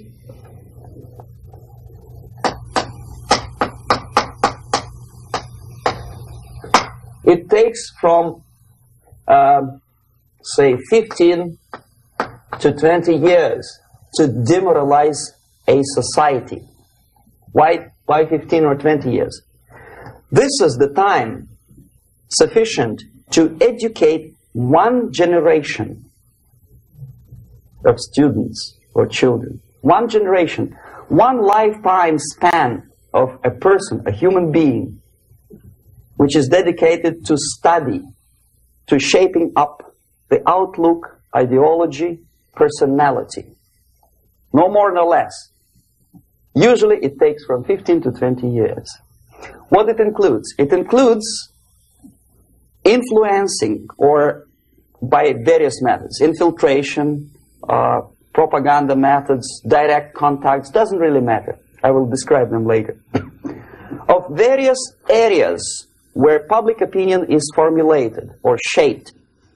Religion, educational system, social life, administration, law enforcement system, military, of course, and labor and employer relations, economy. Okay? 5 areas. I will not write them down because we will not have enough space. Sometimes when I describe all the methods, students ask me question, are you sure this is the result of the Soviet influence? Not necessarily. You see, the tactic of subversion, about which I'm talking, is similar to the martial art, the Japanese martial art. If some of you are familiar with that tactic, probably you will remember that if an enemy is bigger and heavier than yourself, it would be very painful to resist his direct strike. If a heavier person wants to strike me in the face, it would be very naive and counterproductive to stop his blow. The Chinese and Japanese judo art tells us what to do. First to avoid the strike, then to grab the fist and continue his movement in the direction where it was before, right? Until the enemy crashes in the wall. You see? So, what happens here? The target country obviously does something wrong. If it's a free democratic society, there are many different movements within the society. There are obviously, in every society, there are people who are against this society. They may be simple criminals, ideologically in disagreement with the state policy, conscientious enemies, simply psychotic personalities who are against anything. Right? And finally, there are a small group of agents of a foreign nation, bought, subverted, recruited. Right? The moment all these movements will be directed in one direction, right? This is the time to catch that movement and to continue it until the movement forces the whole society into collapse, into crisis, right? So that's exactly the martial art tactic. We don't stop an enemy. We let him go. We help him to go in the direction we want them to go. Okay? So, on the stage of demoralization, obviously there are tendencies in each society, in each country, which are going to opposite direction from the basic moral values and principles. To take advantage of these movements, to capitalize on them, is the main purpose of the originator of subversion. So we have religion, we have education, we have social life, we have power structure, we have labor relations, unions, and finally we have law and order. 1, 2, 3, 4, 5, 6. Okay? These are the areas of application of subversion. What it means exactly? In case of religion, destroy it, ridicule it, replace it with various sects, cults, which bring people's attention, faith, whether it is naive, primitive, doesn't really matter. As long as the basically accepted religious dogma is being slowly eroded and taken away from the supreme purpose of religion, to keep people in touch with the supreme being, that serves the purpose. Therefore, replace it, accepted, respected religious organizations with fake organizations. Distract people's attention from the real faith and attract them to various different faiths. Education. Distract them from learning something which is constructive, pragmatic, efficient. Instead of mathematics, physics, foreign languages, chemistry, teach them history of urban warfare, natural food, home economy, your sexuality, anything, as long as it takes you away. Okay? Social life. Replace traditionally established institutions and organizations with fake organizations. Take away the initiative from people. Take away the responsibility from naturally established links between individuals, group of individuals, and society at large, and replace them with artificially, bureaucratically controlled bodies. Instead of social life and friendship between neighbors, establish social workers institutions. People who are on payroll of whom? Society? No. Bureaucracy. The main concern of social workers is not your family, not you, not social relations between groups of people. The main concern is to get the paycheck from the government. What will be the result of their social work doesn't really matter. They can develop all kind of concepts to show to the government and to the people that they're useful. Okay. Away from the natural links. Power structure. Okay. The natural bodies of administration, which are traditionally either elected by people at large or appointed by elected leaders of society, are being actively substituted by artificial bodies. The bodies of people, groups of people, whom nobody elected, never As a matter of fact, most of the people don't like them at all, and yet they exist. One of such group is media. Who elected them? How come they have so much power? Almost monopolistic power on your mind. They can rape your mind. But who elected them? How come they have a nerve to decide what is good and what is bad for the elected by you, president, and his administration? Who the hell are they? Spiro Agnew, who was hated by the liberal left, called them a bunch of enfeebled snobs. And that's exactly what they are. They think they know. They don't. The level of mediocrity. In a big establishment like New York Times, Los Angeles Times, major television network, you don't have to be excellent journalist. You have to be exactly a mediocre journalist. That's easier to survive. There's no competition anymore. You have your good, nice income, $100,000 a year. That's it. Whether you are better or worse doesn't really matter anymore. As soon as you're smiling to the camera and do your job. That's it. No more competition. Power structure slowly is eroded by the bodies and groups of people who do not have neither qualification nor the will of people to keep them in power, and yet they do have power. Okay. Together with that, there is another process. Law enforcement, law and order organization and structure is being eroded. For the last 20, 25 years, if you see old movies and new movies, you can see that in new movies, a policeman, an officer of the United States Army looks dumb, angry, psychotic, paranoid. A criminal looks nice, kind of, well, he smokes hash and shoots the whatever drug, but basically he's a nice human being. He's creative. And he's unproductive only because society oppresses him. Whereby a general of Pentagon is always, by definition, a war maniac.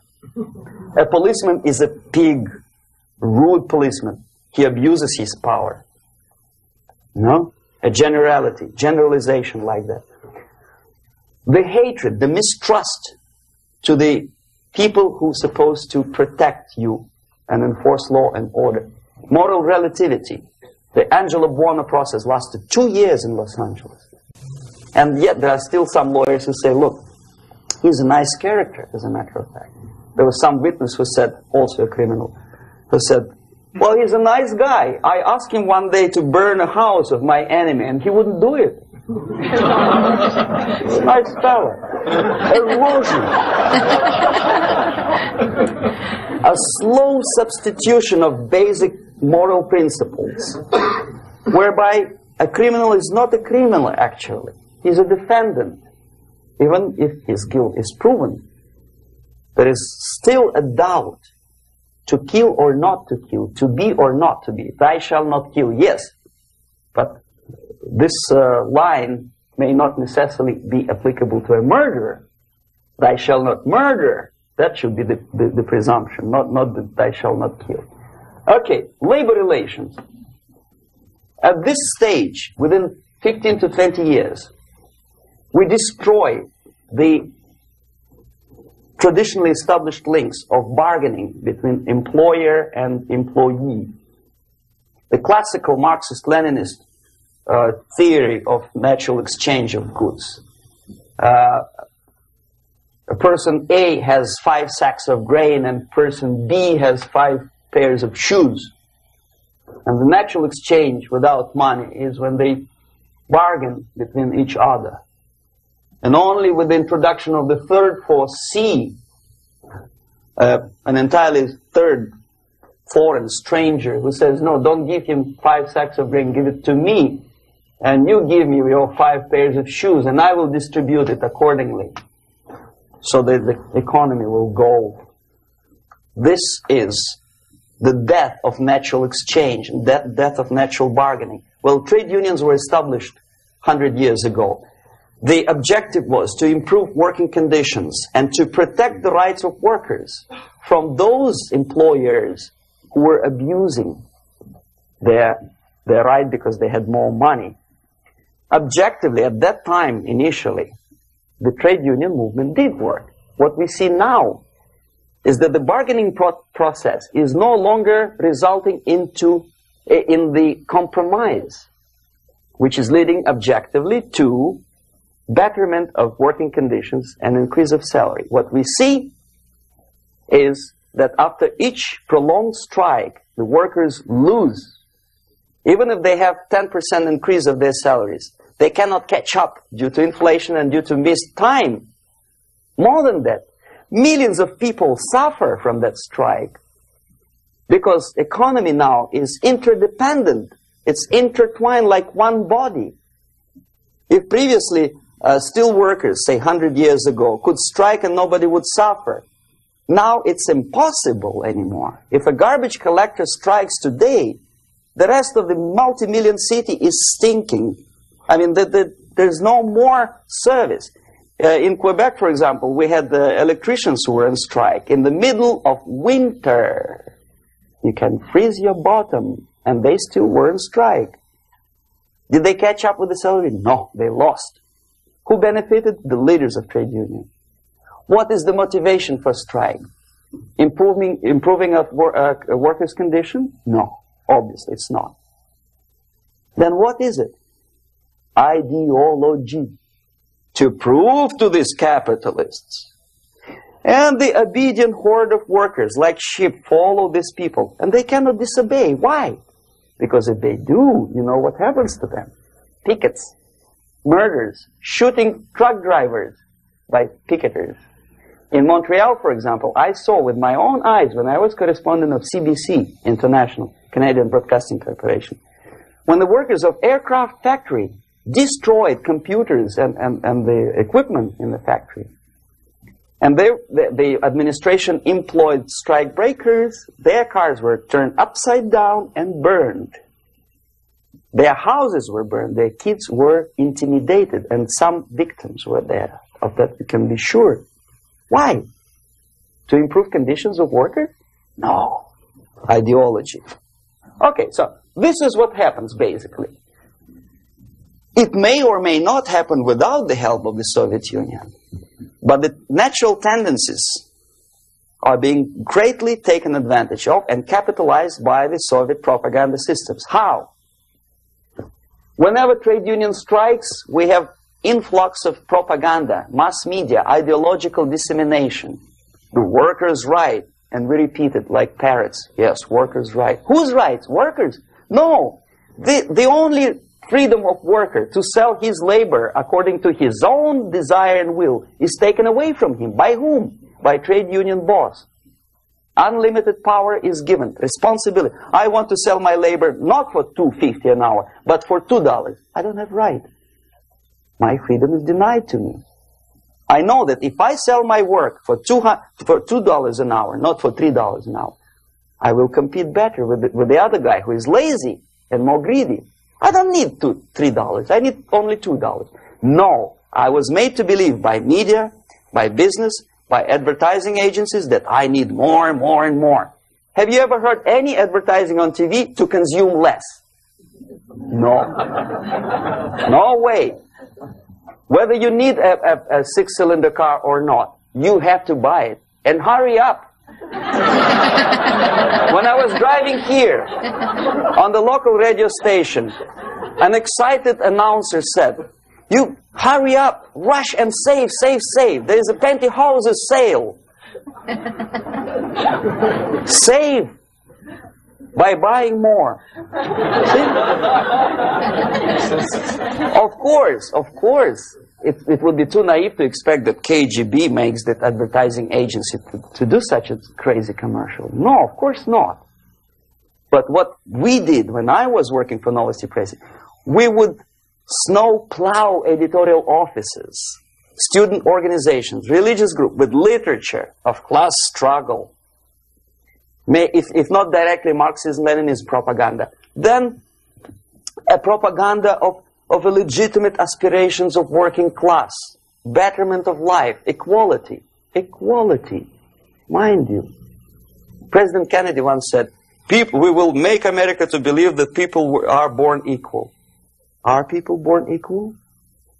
Is there any mentioning in the Bible or any other holy scripture in any religion, if you don't believe me, go to the library and check it. There is not a single word about equality. Just the opposite. By your deeds, God will judge you. What you do is important. The merit of your personality. You cannot legislate equality. If you want to be equal, you have to be equal. You have to deserve it. And yet we build our society on the principle of equality. We say people are equal. We know it is false. It's a lie. Some people are tall and stupid. Others are short, bold, and clever.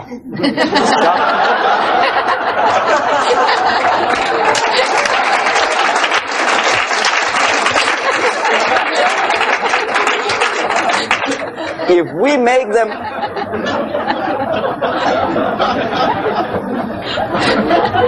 make them equal by force,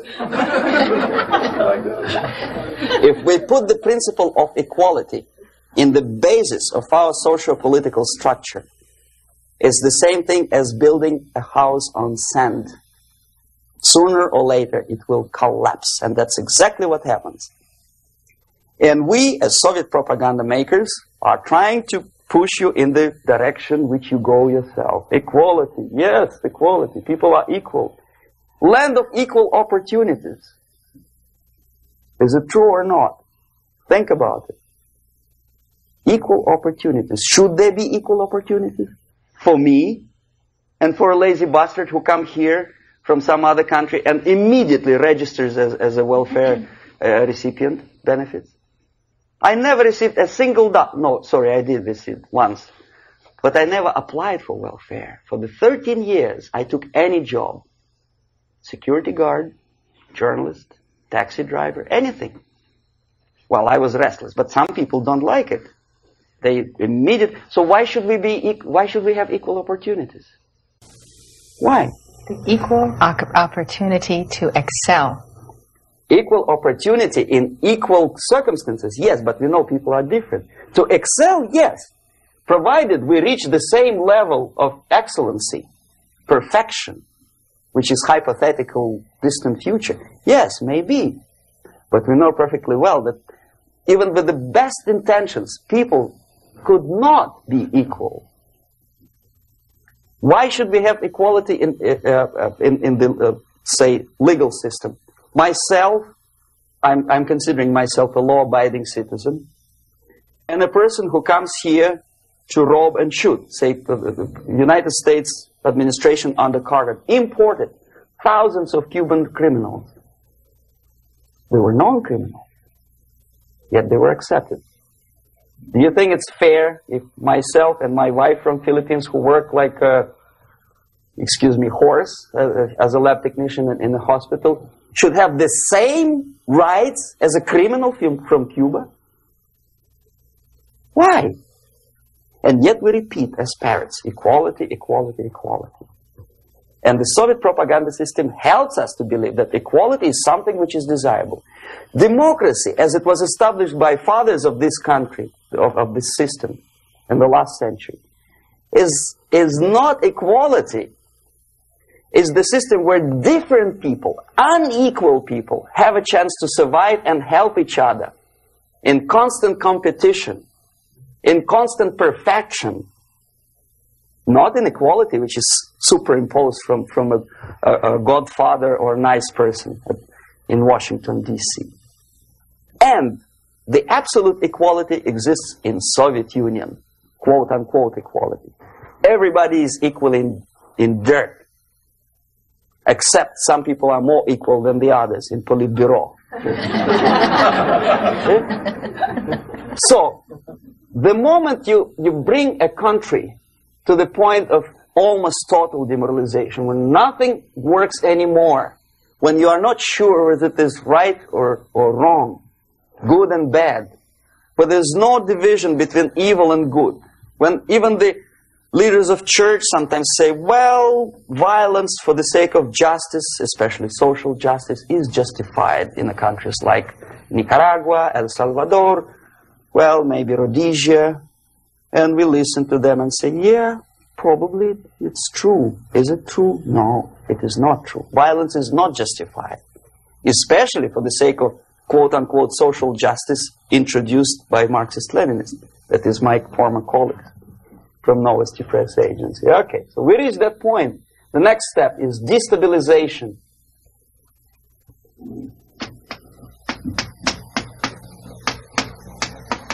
Again, this word says for itself what it is. To destabilize all the relations, all the accepted institutions and organizations in a country of your enemy. How you do it? You don't have to send a battalion of KGB agents to blow up bridges. No. You let them do it themselves. The area of application is, again, it's narrower now. Not like the previous case. The overt legitimate actions of the KGB in this case would be hardly noticeable. There is no crime if a professor who recently went to USSR introduces a course of Marxism-Leninism in a Californian college, for example. Nobody is going to come to his doorstep and say, okay, mister, come, you are under arrest. No, it's not a crime. It's not even considered a moral crime against your country. So the area of application here is narrowing down to economy, again, labor relations, right? To law and order, plus military. And economy, law and order. Yes, and again, the media, but wider scope, little bit different. I'll explain you later. Okay, basically 3 areas. Economy. The radicalization of bargaining process. If on that stage we still could achieve, theoretically, some positive compromise between the negotiating sides with say, arbitrary, introduction of arbitrary judges, a third side, objectively judging the demands of both sides. Here it's radicalization. On the stage of destabilization, we cannot come to compromise even within a family. The husband and wife couldn't figure out which is better. Husband wants his kids to eat at the table, and wife wants a child to roam around the room and drop food all over the floor. They cannot come to compromise unless they start a fight. It's impossible to reach a compromise, constructive compromise, between neighbors. Some people say, I don't like you to watering your lawn at that time because exactly at that time I'm walking my dog and he's getting nervous.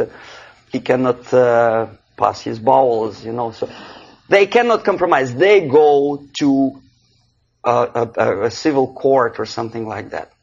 Radicalization of human relations. No more compromise. Fight, fight, fight. The normal, traditionally accepted relations are destabilized. The relations between teachers and students in schools and colleges. Fight. The relations in economical sphere between laborers and employers are further radicalized. No more acceptance of the legitimacy of demands of workers. Unlike Japanese, with the theory Z, if you ever heard about it, where the workers are involved in the decision-making process. Therefore, they don't have moral incentive to fight their bosses. In the United States, it's just the opposite. The harder is the fight, the better. The more heroic they look. When the Greyhound network was on strike recently, the correspondents of local TV networks all over the United States were approaching these strikers, and they say, oh yes, we are doing something nice. They look like heroes and they were proud. There was some family, the husband was a bus driver. Now they decided in a protest against the bosses to camp somewhere in the forest. And they were presented to the audience as a heroic, nice people. You see? the violent clashes between passengers, picketers, and the strikers are presented as something normal. 10, 15, 20 years ago, we would be angry, say, why so much hatred? Today we are not. We say, well, commonplace. Radicalization, militarization sometimes. As I explained on that stage, I took a step a little bit further. Shooting people. Okay, law and order now also is pushed into the area where previously people settled their differences peacefully and legitimately. Now, we are getting with this court cases in the smallest irrelevant cases. We cannot solve our problems anymore. The society at large becomes more and more antagonistic between individuals, between groups of individuals, and the society at large. The media puts himself in the opposition to the society in general, at large. Separate, alienated. Okay? On that stage, you remember I was talking a couple of hours ago about the sleepers. That's when the students from, say, United States, if they are trained in Lumumba University, or developing nations, that's the students I was dealing with, are being sent back from the Soviet Union here. Or if they were already in the United States, in the country which is the object of subversion, they spring to action. The sleepers go up. They slept for 15 to 20 years. Now they become leaders of groups, preachers, I don't know, public figures. Prominently they actively include themselves in a political process. All of a sudden we see a homosexual. 15 years ago he did his dirty job and nobody cared. Now he makes it a political issue. He demands recognition, respect, human rights, and he rallies a large group of people. And there are violent clashes between him and police, his group and ordinary people, no matter what. It's black against white, yellows against green, doesn't matter where the division line goes. As long as this group come into antagonistic clash, sometimes militantly, sometimes with firearms, that is destabilization process. The sleepers, many of whom are simply KGB agents, become leaders of the process of destabilization. Doesn't mean that Comrade Andropov sends Comrade Ivanov to the United States. The person who takes care is already here. He is a respected citizen of the United States. Sometimes he gets money from various foundations for his legitimate struggle for, I don't know, human rights, women's rights, kid lib, prison lib, whatever. There are sympathetic Americans who donate their money to him. This stabilization process usually leads directly to the process of crisis. In case of developing nations, that's the area where I was active. The process starts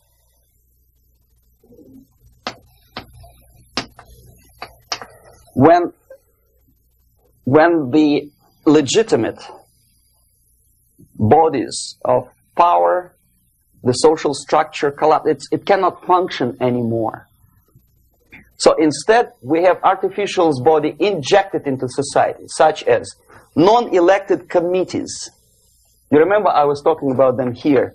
Social workers who are not elected by people, media who are self-appointed rulers of your opinion, some strange groups which claim that they know how to lead society forward. They don't usually. All they care is how to collect donations and sell their own concocted ideology, mixture of religion and ideology. Here, we have all this artificial's body claiming power. If the power is denied to them, they take it by force. In case of Iran, for example, all of a sudden we have revolutionary committees. What kind of revolution? There was no revolution yet, and yet they had the committees. They were taking power of judgment. They had the power of execution, they had the power of legislation, and that they had the power of judicial. All of them combined in one person, who is half-baked intellectual, sometimes graduated from Harvard University or Berkeley. He comes back to his country and he thinks that he knows the answer to all the social, economical problems. Okay? Crisis is when society cannot function any more productively. It collapses, obviously. That's the word for crisis. So therefore, the population at large is looking for a savior. The religious groups are expecting a Messiah to come. The workers say, we have family to feed. Let's have a strong government, maybe socialist government, centralized. When somebody put the employers on their place and let us work. We are sick and tired of going to strike and missing overtime and all that stuff. We need some strong man, strong government, a leader, a savior is needed. Population is sick and tired already. And here we are. We have a savior. Either a foreign nation comes in, or the local group of leftists, Marxists, no matter what they call themselves, Sandinista, a reverend or some sort, Bishop Muzureva, like in Zimbabwe, doesn't matter. A savior comes and says, I will lead you. So we have two alternatives here. Civil war and invasion. Okay? See how it goes? Civil war, we know what it is. Lebanon is the best example. The civil war, which was artificially implanted in Lebanon by injection of force of PLO, Palestinian Liberation Organization. Invasion we had in many other countries like Afghanistan, name any East European country, it was invaded by the Soviet army. But the result is the same. The next stage is normalization. Normalization is a very ironic word, of course. It is borrowed from 1968 situation in Czechoslovakia, when the Soviet propaganda and after them New York Times declared the country is normalized. The tanks moved into Prague, so there is no more Prague Spring, there is no more violence. Normalization. At that stage, the self-appointed rulers of the society don't need any revolution anymore. They don't need any radicalism anymore. So this is the reverse from destabilization. Basically, it is stabilizing the country by force. So all the sleepers and activists and social workers and liberals and homosexuals and professors and Marxists and Leninists are being eliminated physically sometimes. They've done their job already. Okay? They are not needed anymore. The new rulers need stability to exploit the nation, to exploit the country, to take advantages of the victory. Okay? So no more revolutionaries, please. And that's exactly what happens in a number of countries. You remember Bangladesh? This is the crisis in which I was instrumental. First they had Mujibur Rahman. In 1971, he was the leader of People's Party, Awami League, with mustache like Stalin. He was in Russia many times. In 5 years, he was shot by his former colleagues, Marxists. He fulfilled his function. In Afghanistan, it happened 3 times. First there was Taraki, then there was Amin, now there's Babrak Karmal. They killed each other successively, one after another. The moment he fulfills his duty, the first one demoralized country, the second destabilized, the third one brought it to crisis. Goodbye, comrades. Babrak Karmal comes from Moscow and put into the seat of power. Same thing happened in Grenada recently. Maurice Bishop, Marxist, was killed by Austin, what's his name, General something, who was also a Marxist. Right? So no more revolutions, please. Normalization now. From now on, no more strikes, no more homosexuals, No more women lib, no more kid lib, no more lib, period. A good, solid, democratic, proletarian freedom. That's it. Now, to reverse this process takes enormous effort. When today, United States had to invade Grenada to reverse the process of subversion. Some people say, boy, this is not good, it's not kosher to invade the beautiful country, island of Grenada. Well, why didn't you stop the process here, when Grenada was just approached by leftists? Why not to prevent Maurice Bishop to come in power in the first place? Did Grenadians want him? Very questionable. They didn't know who was Maurice Bishop in the first place. He came to power by coup d'etat himself. Okay? No, we let the situation develop further and further and further until the crisis and normalization very soon. And then the United States decided to invade country, discovering that the country was absolutely a military base for the Soviet Union.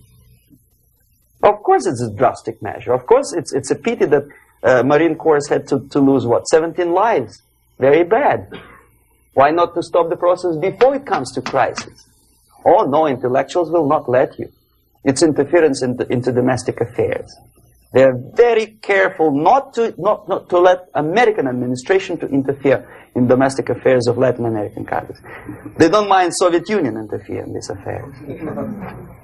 Okay. So to reverse this process, from here, it takes only and always military force. No other force on earth can reverse this process at this point. At this point, it does not take military invasion of the United States Army. It takes strong action, like in Chile. A CIA covert involvement to prevent the savior from outside to come into power and to stabilize country before it erupts into civil war. Okay? Support the right-wing conservative forces. By money, by crooks or love, doesn't matter. Stabilize the country. Don't let the crisis develop into civil war or invasion. Oh no, your liberals will say it's against the law. The Congress will not appropriate money for covert actions of CIA. Why not? Should we wait till the normalization come and Soviet tanks land in Los Angeles airport? Now, at that point, at the point of destabilization, also the process could be reversed. Again, easily than this. No CIA involvement at this point. You know what it takes here? Restriction of some liberties for small groups which are self-declared enemies of the society. As simple as that. Oh no, the media and liberals will tell you this is against the American Constitution. How can we, by force, deny the civil rights to criminals, for example? It's not good. Okay? So we allow them to. Okay, if you allow the criminals to have civil rights, go on and bring the country to the crisis. This is a bloodless way to do. Curb the rights. I mean, not to put them in prison. No, I'm not talking about putting all the gays from San Francisco in the concentration camp. Do not allow them to take political force. Do not elect them to the seats of power, whether it is municipality level, state level, or federal level. It has to be beaten in the heads of American voters that a person like that in the seats of power is an enemy. Do not be afraid of this word. It is an enemy. If he is not an enemy here, he will be here. Later on, he will be shot, of course. But at this point, he is an enemy. Okay? You are doing great service by denying him a right to capitalize on his own crazy ideas and become a powerful man, a man who uses the seat of power. Restriction of certain freedoms and permissiveness at that point would prevent sliding into crisis and probably will return the process of destabilization. To curb unlimited power, monopolistic power of trade unions, here, at that point, would save economy from collapsing. To introduce a law to stop private companies of raping public opinion's mind in the direction of consumerism.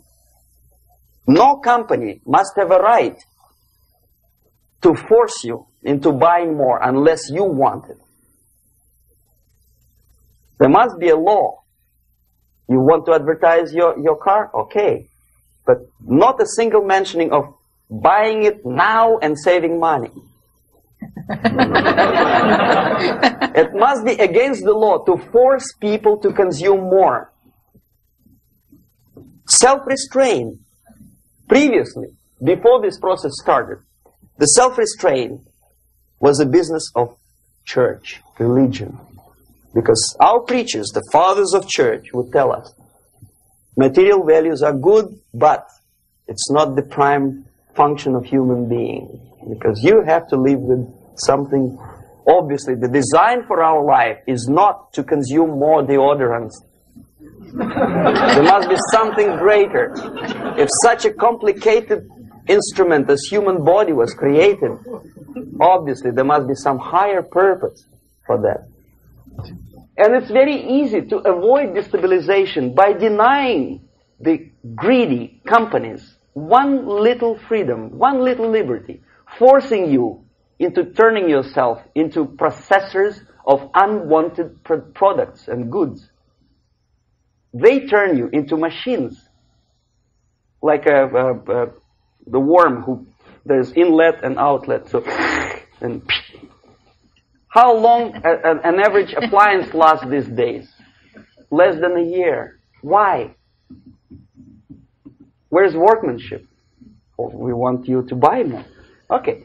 Destabilization process could be easily overcome if, as I say, the society, by its own will or after persuasion by the leaders, will come to the idea of self-restraint.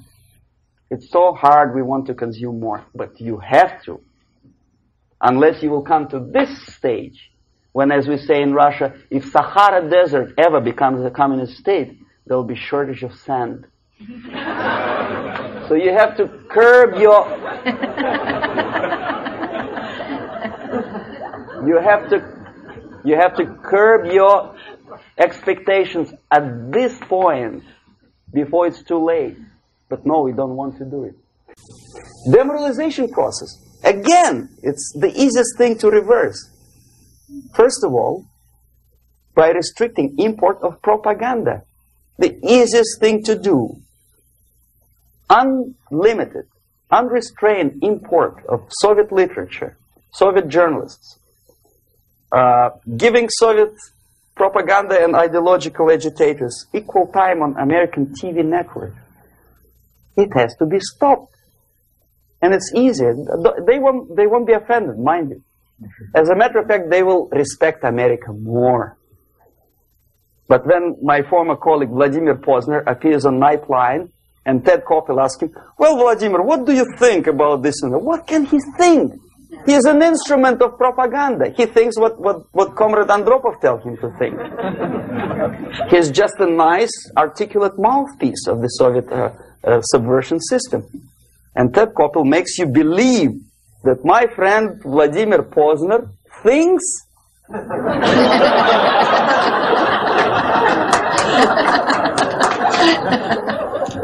the process of demoralization may not have started at all if at that point the country, which is a recipient of subversion, actively, not violently, but actively, prevents importation of foreign ideology. I don't want America to follow the pattern of ancient Japan. You don't have to shoot every foreigner when it approaches the sacred borders of the United States. But when he offers you a junk in the disguise of very shiny something, you have to tell him, no, we have our own junk.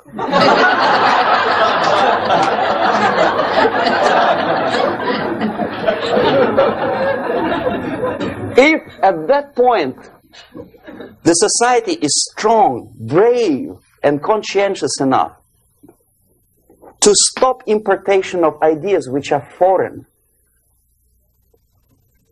then the whole chain of events could be prevented. Recently I've been to Philippines, and I was shocked how in big cities like Manila, children listen to deafening music.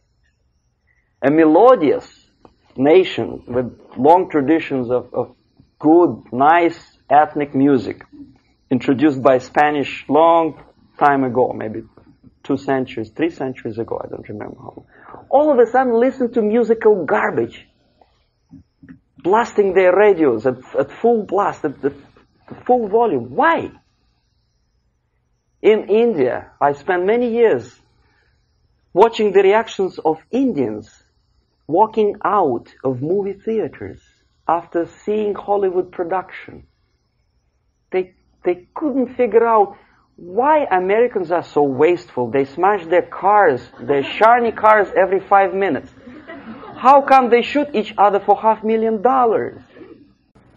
Is it true that they are so obsessed with sex? Can you imagine showing a movie where each 5 minutes there's a copulation on the screen to a country like India with long tradition of respect to these private matters, or to Pakistan? And United States expect these people to respect you? No way. Oh yes, they will see the movie. They'll pay 5 rupees to see that garbage. But they walk out and will tell their kids, don't respect Americans. Don't be like Americans. See? So, the process of demoralization could be stopped right here, both as an expert and as an import. And that takes one step, one very important thing to do. You don't have to expel all the KGB agents from Washington, D.C. The most difficult and at the same time the simplest answer to the subversion is to start it here and even before, by bringing back the society to religion, something that you cannot touch and eat and put on yourself, but something that rules society and makes it move and preserve it. A Soviet scientist, Shafarevich, who has nothing to do with religion, he is a computer scientist, did a very intensive research on the history of socialist countries.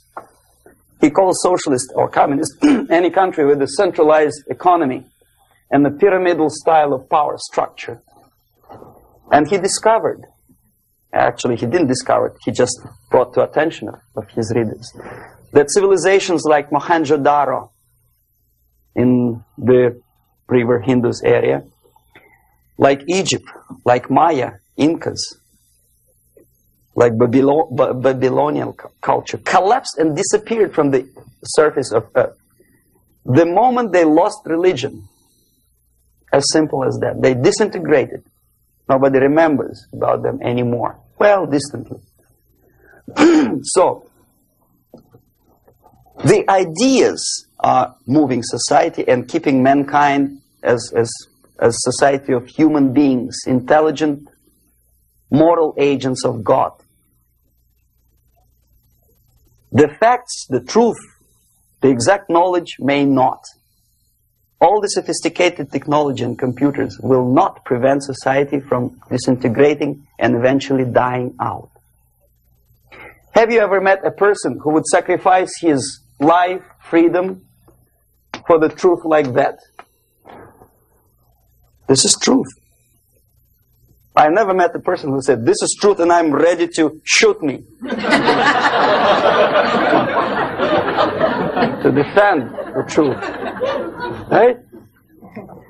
But millions sacrifice their life, freedom, comfort, everything for things like God.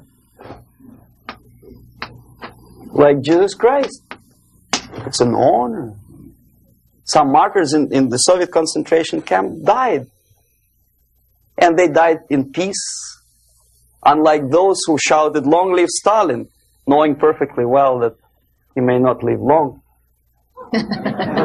Something which is not material, moves society and helps it to survive. And the other way around, the moment we turn into 2 by 2 is 4 and make it a guiding principle of our life, our existence, we die. Even though this is true, and this we cannot prove. We only can feel and have faith in it. So the answer to ideological subversion, strangely enough, is very simple. You don't have to shoot people, you don't have to aim missiles and Pershings and cruise missiles at Andropov's headquarters. You simply have to have faith and prevent subversion. In other words, not to be a victim of subversion. Don't try to be a person who in judo is trying to smash your enemy and being caught by your hand. Don't strike like that. Strike with the power of your spirit and moral superiority. If you don't have that power, it's high time to develop it. And that's the only answer. That's it. Thank you.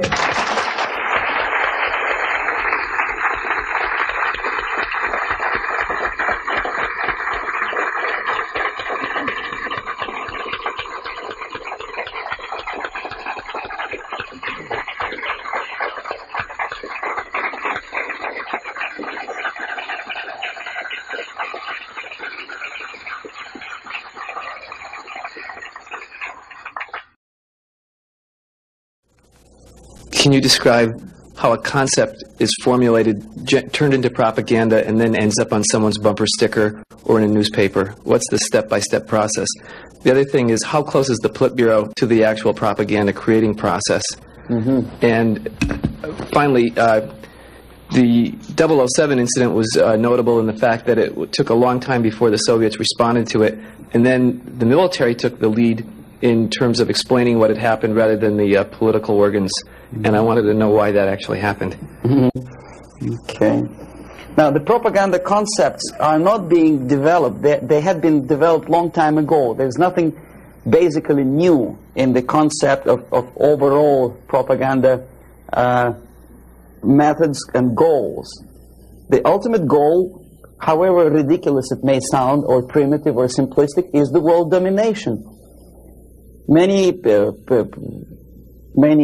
experts in foreign policy would ridicule my opinion, but this is what it is. I saw it with my own eyes. I was a part of that.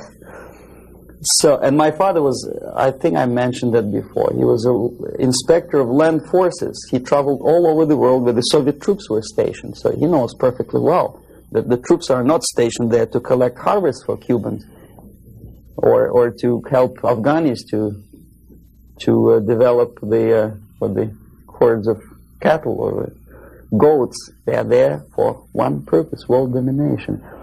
The concepts, the immediate issues or problems are created, of course, for propaganda purposes, and they end up as a bumper stickers, probably not long.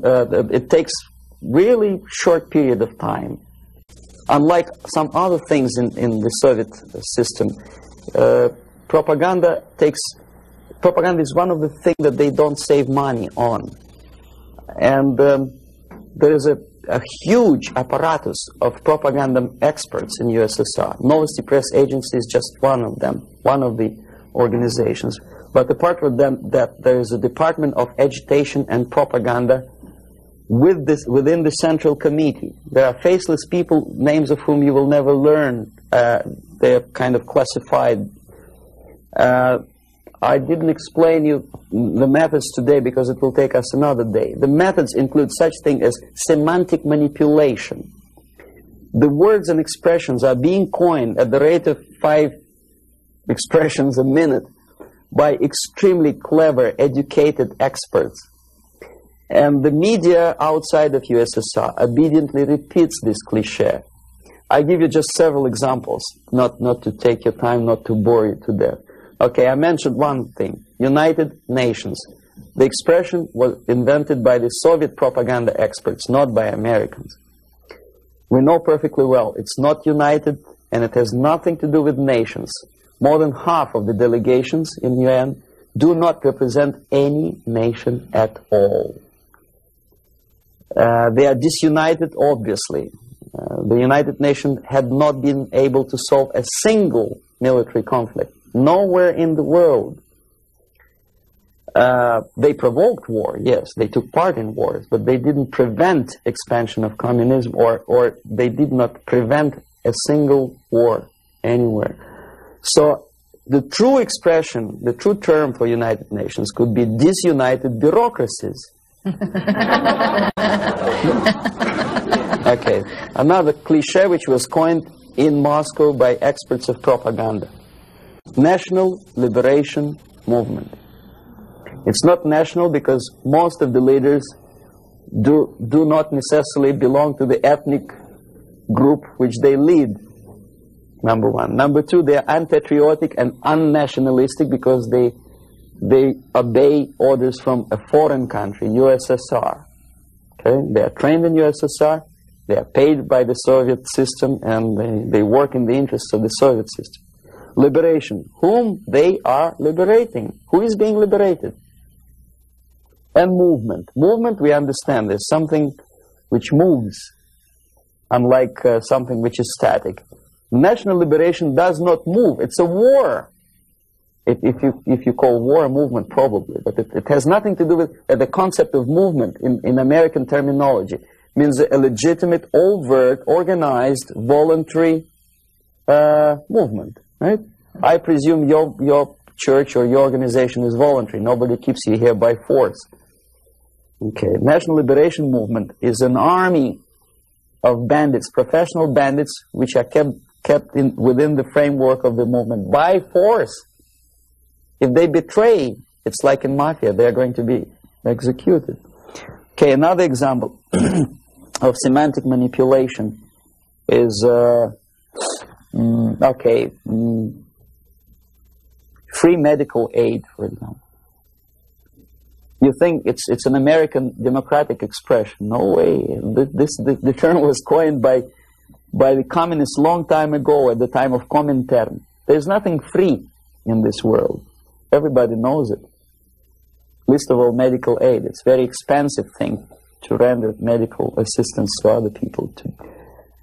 Somebody, sometime, somewhere has to pay for it. Who? Taxpayer. Obviously. There are many other things that are being coined by the Soviet propaganda apparatus. Unfortunately, see, if I call myself a genius writer, for example, Los Angeles Times would not call me that, right? They will call me a strange, crazy Russian who calls himself a genius. Then why the hell they call liberation movements what they call themselves? Just because they are many? The logic is twisted. The stickers on the bumpers, I don't know. It depends on the ability of local forces to toe the foreign policy. How close is Politburo to implementation of propaganda actions? Very distant. See, Politburo is a group of self-imposed dictators. They don't really decide anything.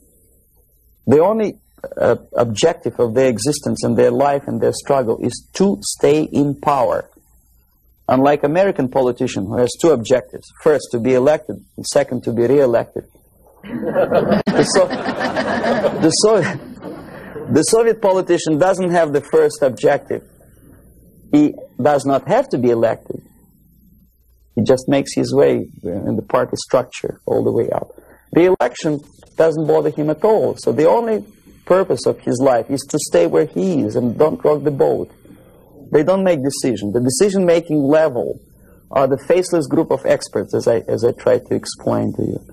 And the Politburo gives only the basic directions, what to be done, and the obedient servants of the highest caliber intellectuals are dutifully developing these things. Some independently thinking progressive academics in the United States think that come socialism they will be able to preserve their integrity and independence. It's wishful thinking. They will become obedient servants of the system that they are trying to force upon you. The Korean airliner incident, from my viewpoint, is not an incident at all. I believe it's a carefully planned and premeditated provocation. I'm not sure whether they did it. They killed 268 people just to get rid of Larry McDonald, but it's feasible. I wouldn't be surprised if they killed more than 60 million of their own men just to implement rotten ideas of Marx and Engels. You know, what would 268 people matter? Second, it is not a military blunder, and the order was not given by military. Never a single military officer of the highest caliber will take responsibility to shoot a civilian airliner. My father was an officer of general staff of the Soviet Army. I know perfectly well what I'm talking about. No officer would take responsibility. He'll be shot tomorrow. Are you kidding? The order was given by a civilian, by party apparatchik of the highest caliber, and I wouldn't be surprised it was Andropov. In any case, Andropov knew perfectly well what went on. The Soviet power structure resembles a triangle. Unlike a love triangle in real life drama, it's a hate triangle. The seats of power are party, Communist Party, the elite, of course, not the rank and file party, but the top of the pyramid. The KGB and the military, they hate each other, and each of them hate the other two. The most powerful is the party. This is the real power. The army and the KGB supposedly are servants of the party and the tools, the instruments of their power. But in fact, sometimes they are the power themselves. Andropov belongs to the most hated triangle, the KGB.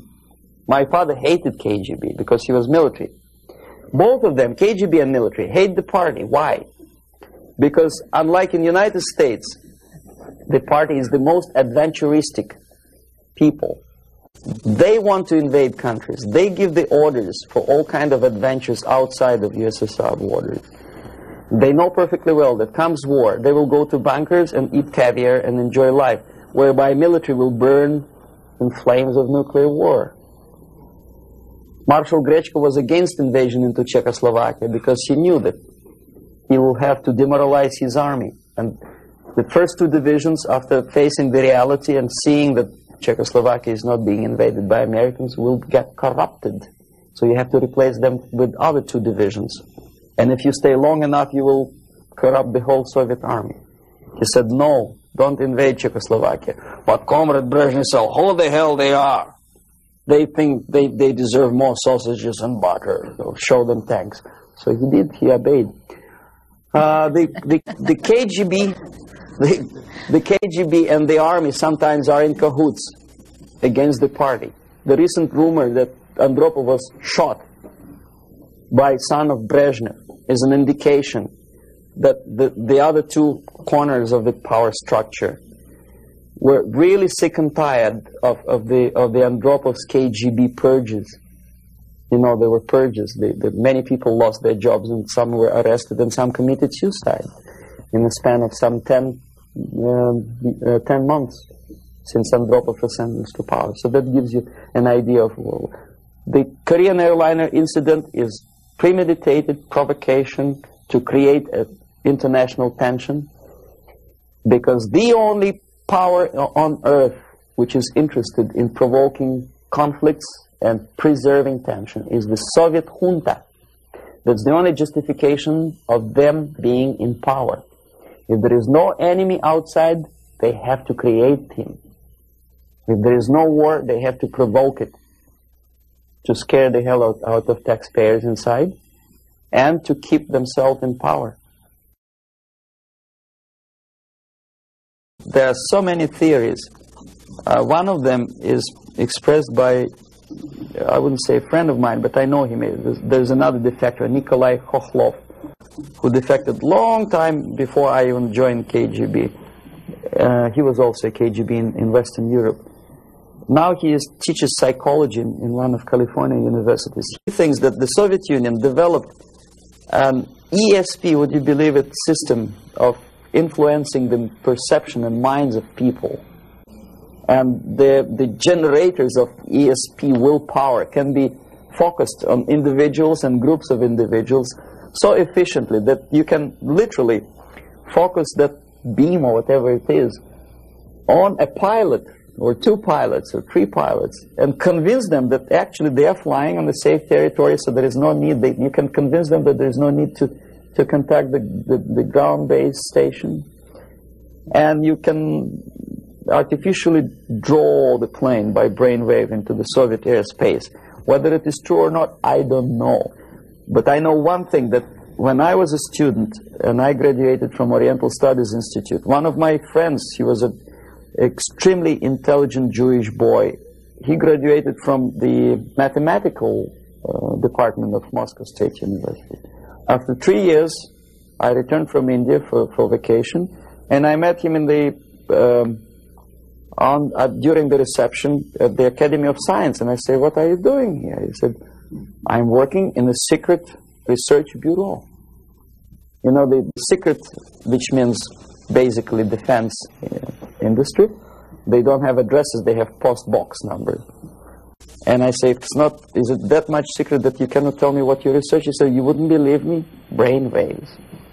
And I never saw him again. ESP, which officially in the Soviet media is described as a pseudoscience and decadent capitalist gimmick to sidetrack the minds of proletariat from the real issues of class struggle. But obviously KGB takes seriously that pseudoscience.